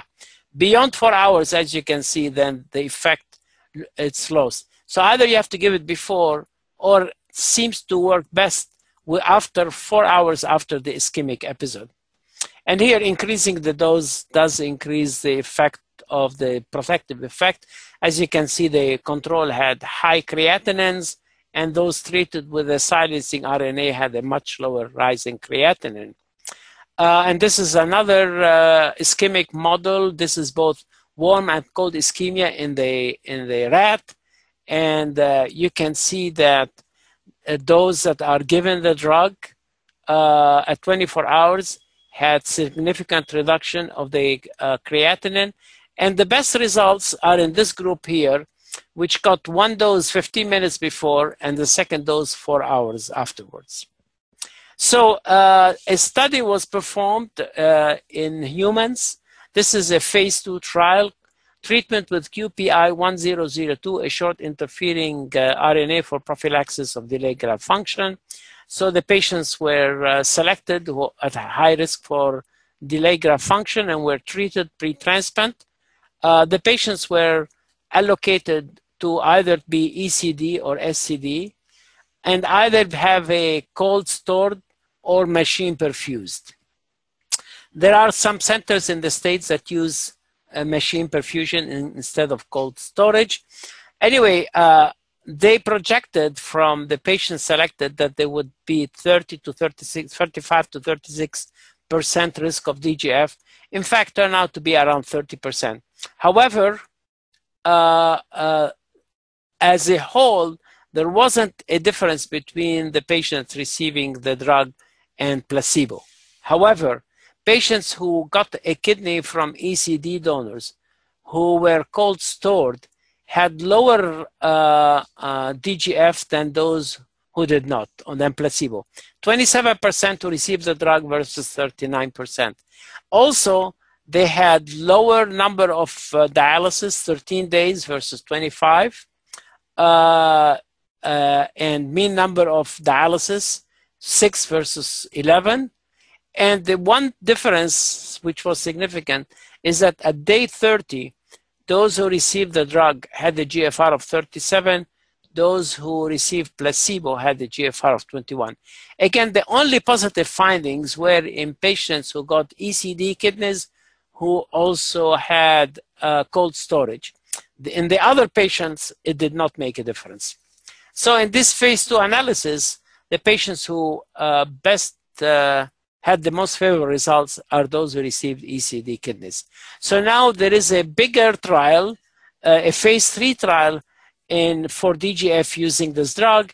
And this trial now, it's actually designed pretty similarly, except now the patients are stratified between age 45 and 59 or greater than 60.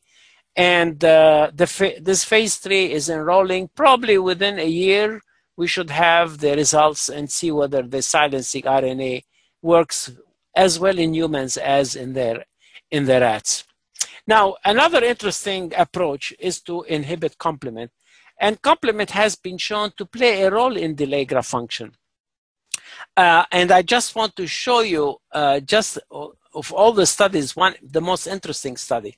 So in this study, and this is also to show that the complement system that is important, that plays a role in the pathway of injury in ischemia reperfusion, is not the circulating complement, but it's a complement within the kidney. So these are rodents, mouse, that got kidneys that were made ischemic. The higher figure here, the straight line, these are kidneys from wild type mice transplanted in wild type animals after bilateral nephrectomy. And so this kidney that had ischemia developed very high creatinine and gradually got better. The second kidney that did not develop much rise in creatinine was from a C3 deficient mouse. So this mouse was deficient in the kidney of C3. Although it was put in a wild type mouse that had normal circulating complement, the injury was much muted and the creatinine was very little. So again, suggesting that the complement within the kidney plays a role. And in fact, the histology, the wild type kidney in the wild type mice showed a lot of injury, while the kidney from the C3 deficient mouse that had no complement in the wild type mouse showed a normal kidney.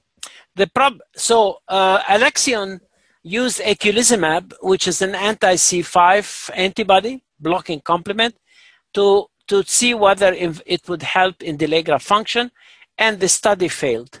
So this was a big surprise because really there is a lot of evidence about complement. So at this point, it's not clear what will happen next. Also important with delayed graft function is that in many studies, there are a lot of inflammatory cytokines infiltrating the kidney after ischemia. And therefore, this is a study by the NIH whereby patients are randomized to receive 1 dose of infliximab. And infliximab is an anti-TNF. And the hope is that by blocking TNF, we can block inflammation and we can decrease DGF. We are participating in the study. It has enrolled like 100 out of 300 patients, and it's going to be a bit of time. And now the very best news, I left it for the end. This is a study published in New England Journal by my associates. Klaus Niemann is one part of the anesthesia team at UCSF. Dr. Roberts is head of the service. Dr. Hiroshi is one of the other surgeons. This is a multi-center trial. This trial was to do therapeutic hypothermia in deceased organ donors and to look at kidney graft function and DGF. So what these investigators did, they lowered the temperature of the deceased donor by 2 degrees centigrade only. And then they randomized donors to either be kept at normal temperature, room temperature, or to lower their temperature by 2 degrees. And what happened? Well, overall, there was a significant decrease here at the very bottom. The risk of DGF, there was a significant decrease in the risk of DGF by 30%. It was much more obvious in patients who were in ECD recipients. It was a tiny bit less obvious. It didn't reach statistical significance in standard criteria donor. I believe that the DSMB stopped the study because of this very dramatic effect. But I believe we had continued accruing patients, we would have seen benefits in both extended criteria and standard criteria donors. So why is this so magnificent? Because this is the only procedure that costs nothing, no money. All you have to do is decrease the temperature of the deceased donor by 2 degrees centigrade, while all these other drugs are going to be very expensive. And basically, the effect of hypothermia is similar to the very drugs that have been discussed. The few drugs that have been shown to have favorable effect have the same percentage effect. So if this works, and it does work, I think this would be the one of the better approaches to reduce DGF. So in conclusion, ischemia reperfusion injury remains a challenging entity in both native kidneys and renal transplantation. Several agents are currently in clinical trial for DGF. Whether any of these agents will prove superior to simple hypothermia of the deceased organ donor remains to be determined. Thank you for your attention, and certainly happy to answer any questions that you may have. I would like to remind you, though, before we come to the question, that this CME activity is being brought to you today again by AKH and Kikaku American International, and is supported by an educational grant by Novartis, and also that you can log in and you have the information to the website to get your CME credits. And so I'd be happy to answer your questions.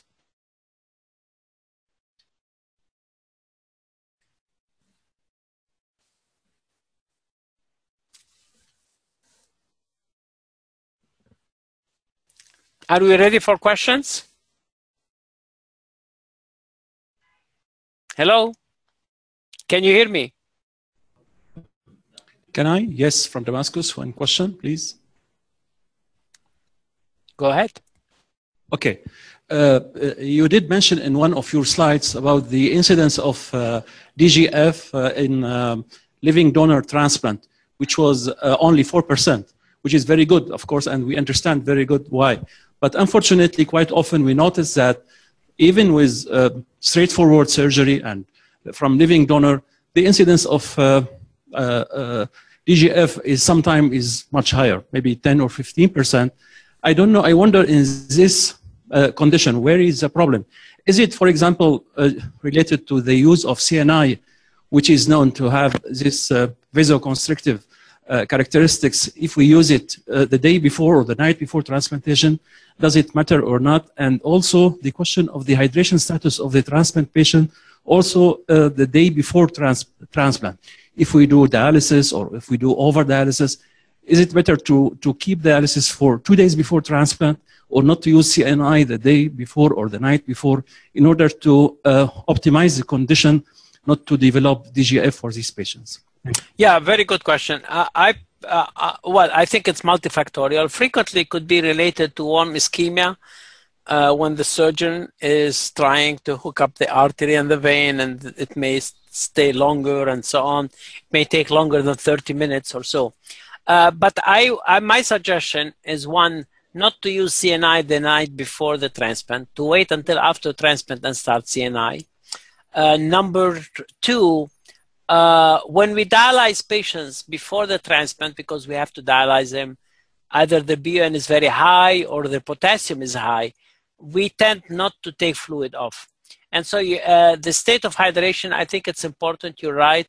I think CNI may play a role, and I don't think we never use CNI before the transplant. We always started the day after the transplant. And so, and you know, sometimes technically it's a more complex surgery. It takes longer warm ischemia time.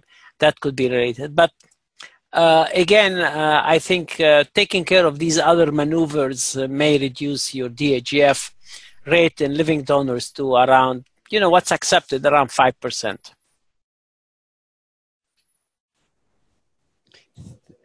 Thank you. This is from Baghdad.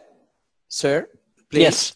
You can hear me. Dr. Mohammed Maqadar has a question, yes. please. Thank you, Doctor, for this comprehensive talk. I want to ask about the clinical efficacy of remote ischemic conditioning to delay graft function, as there are many articles or research about it. What about the clinical efficacy and your experience? You know, that's a very interesting. I mean, it's all has remained in the experimental phase. And so nothing has come to fruition in terms of, you know, clinical result, frankly.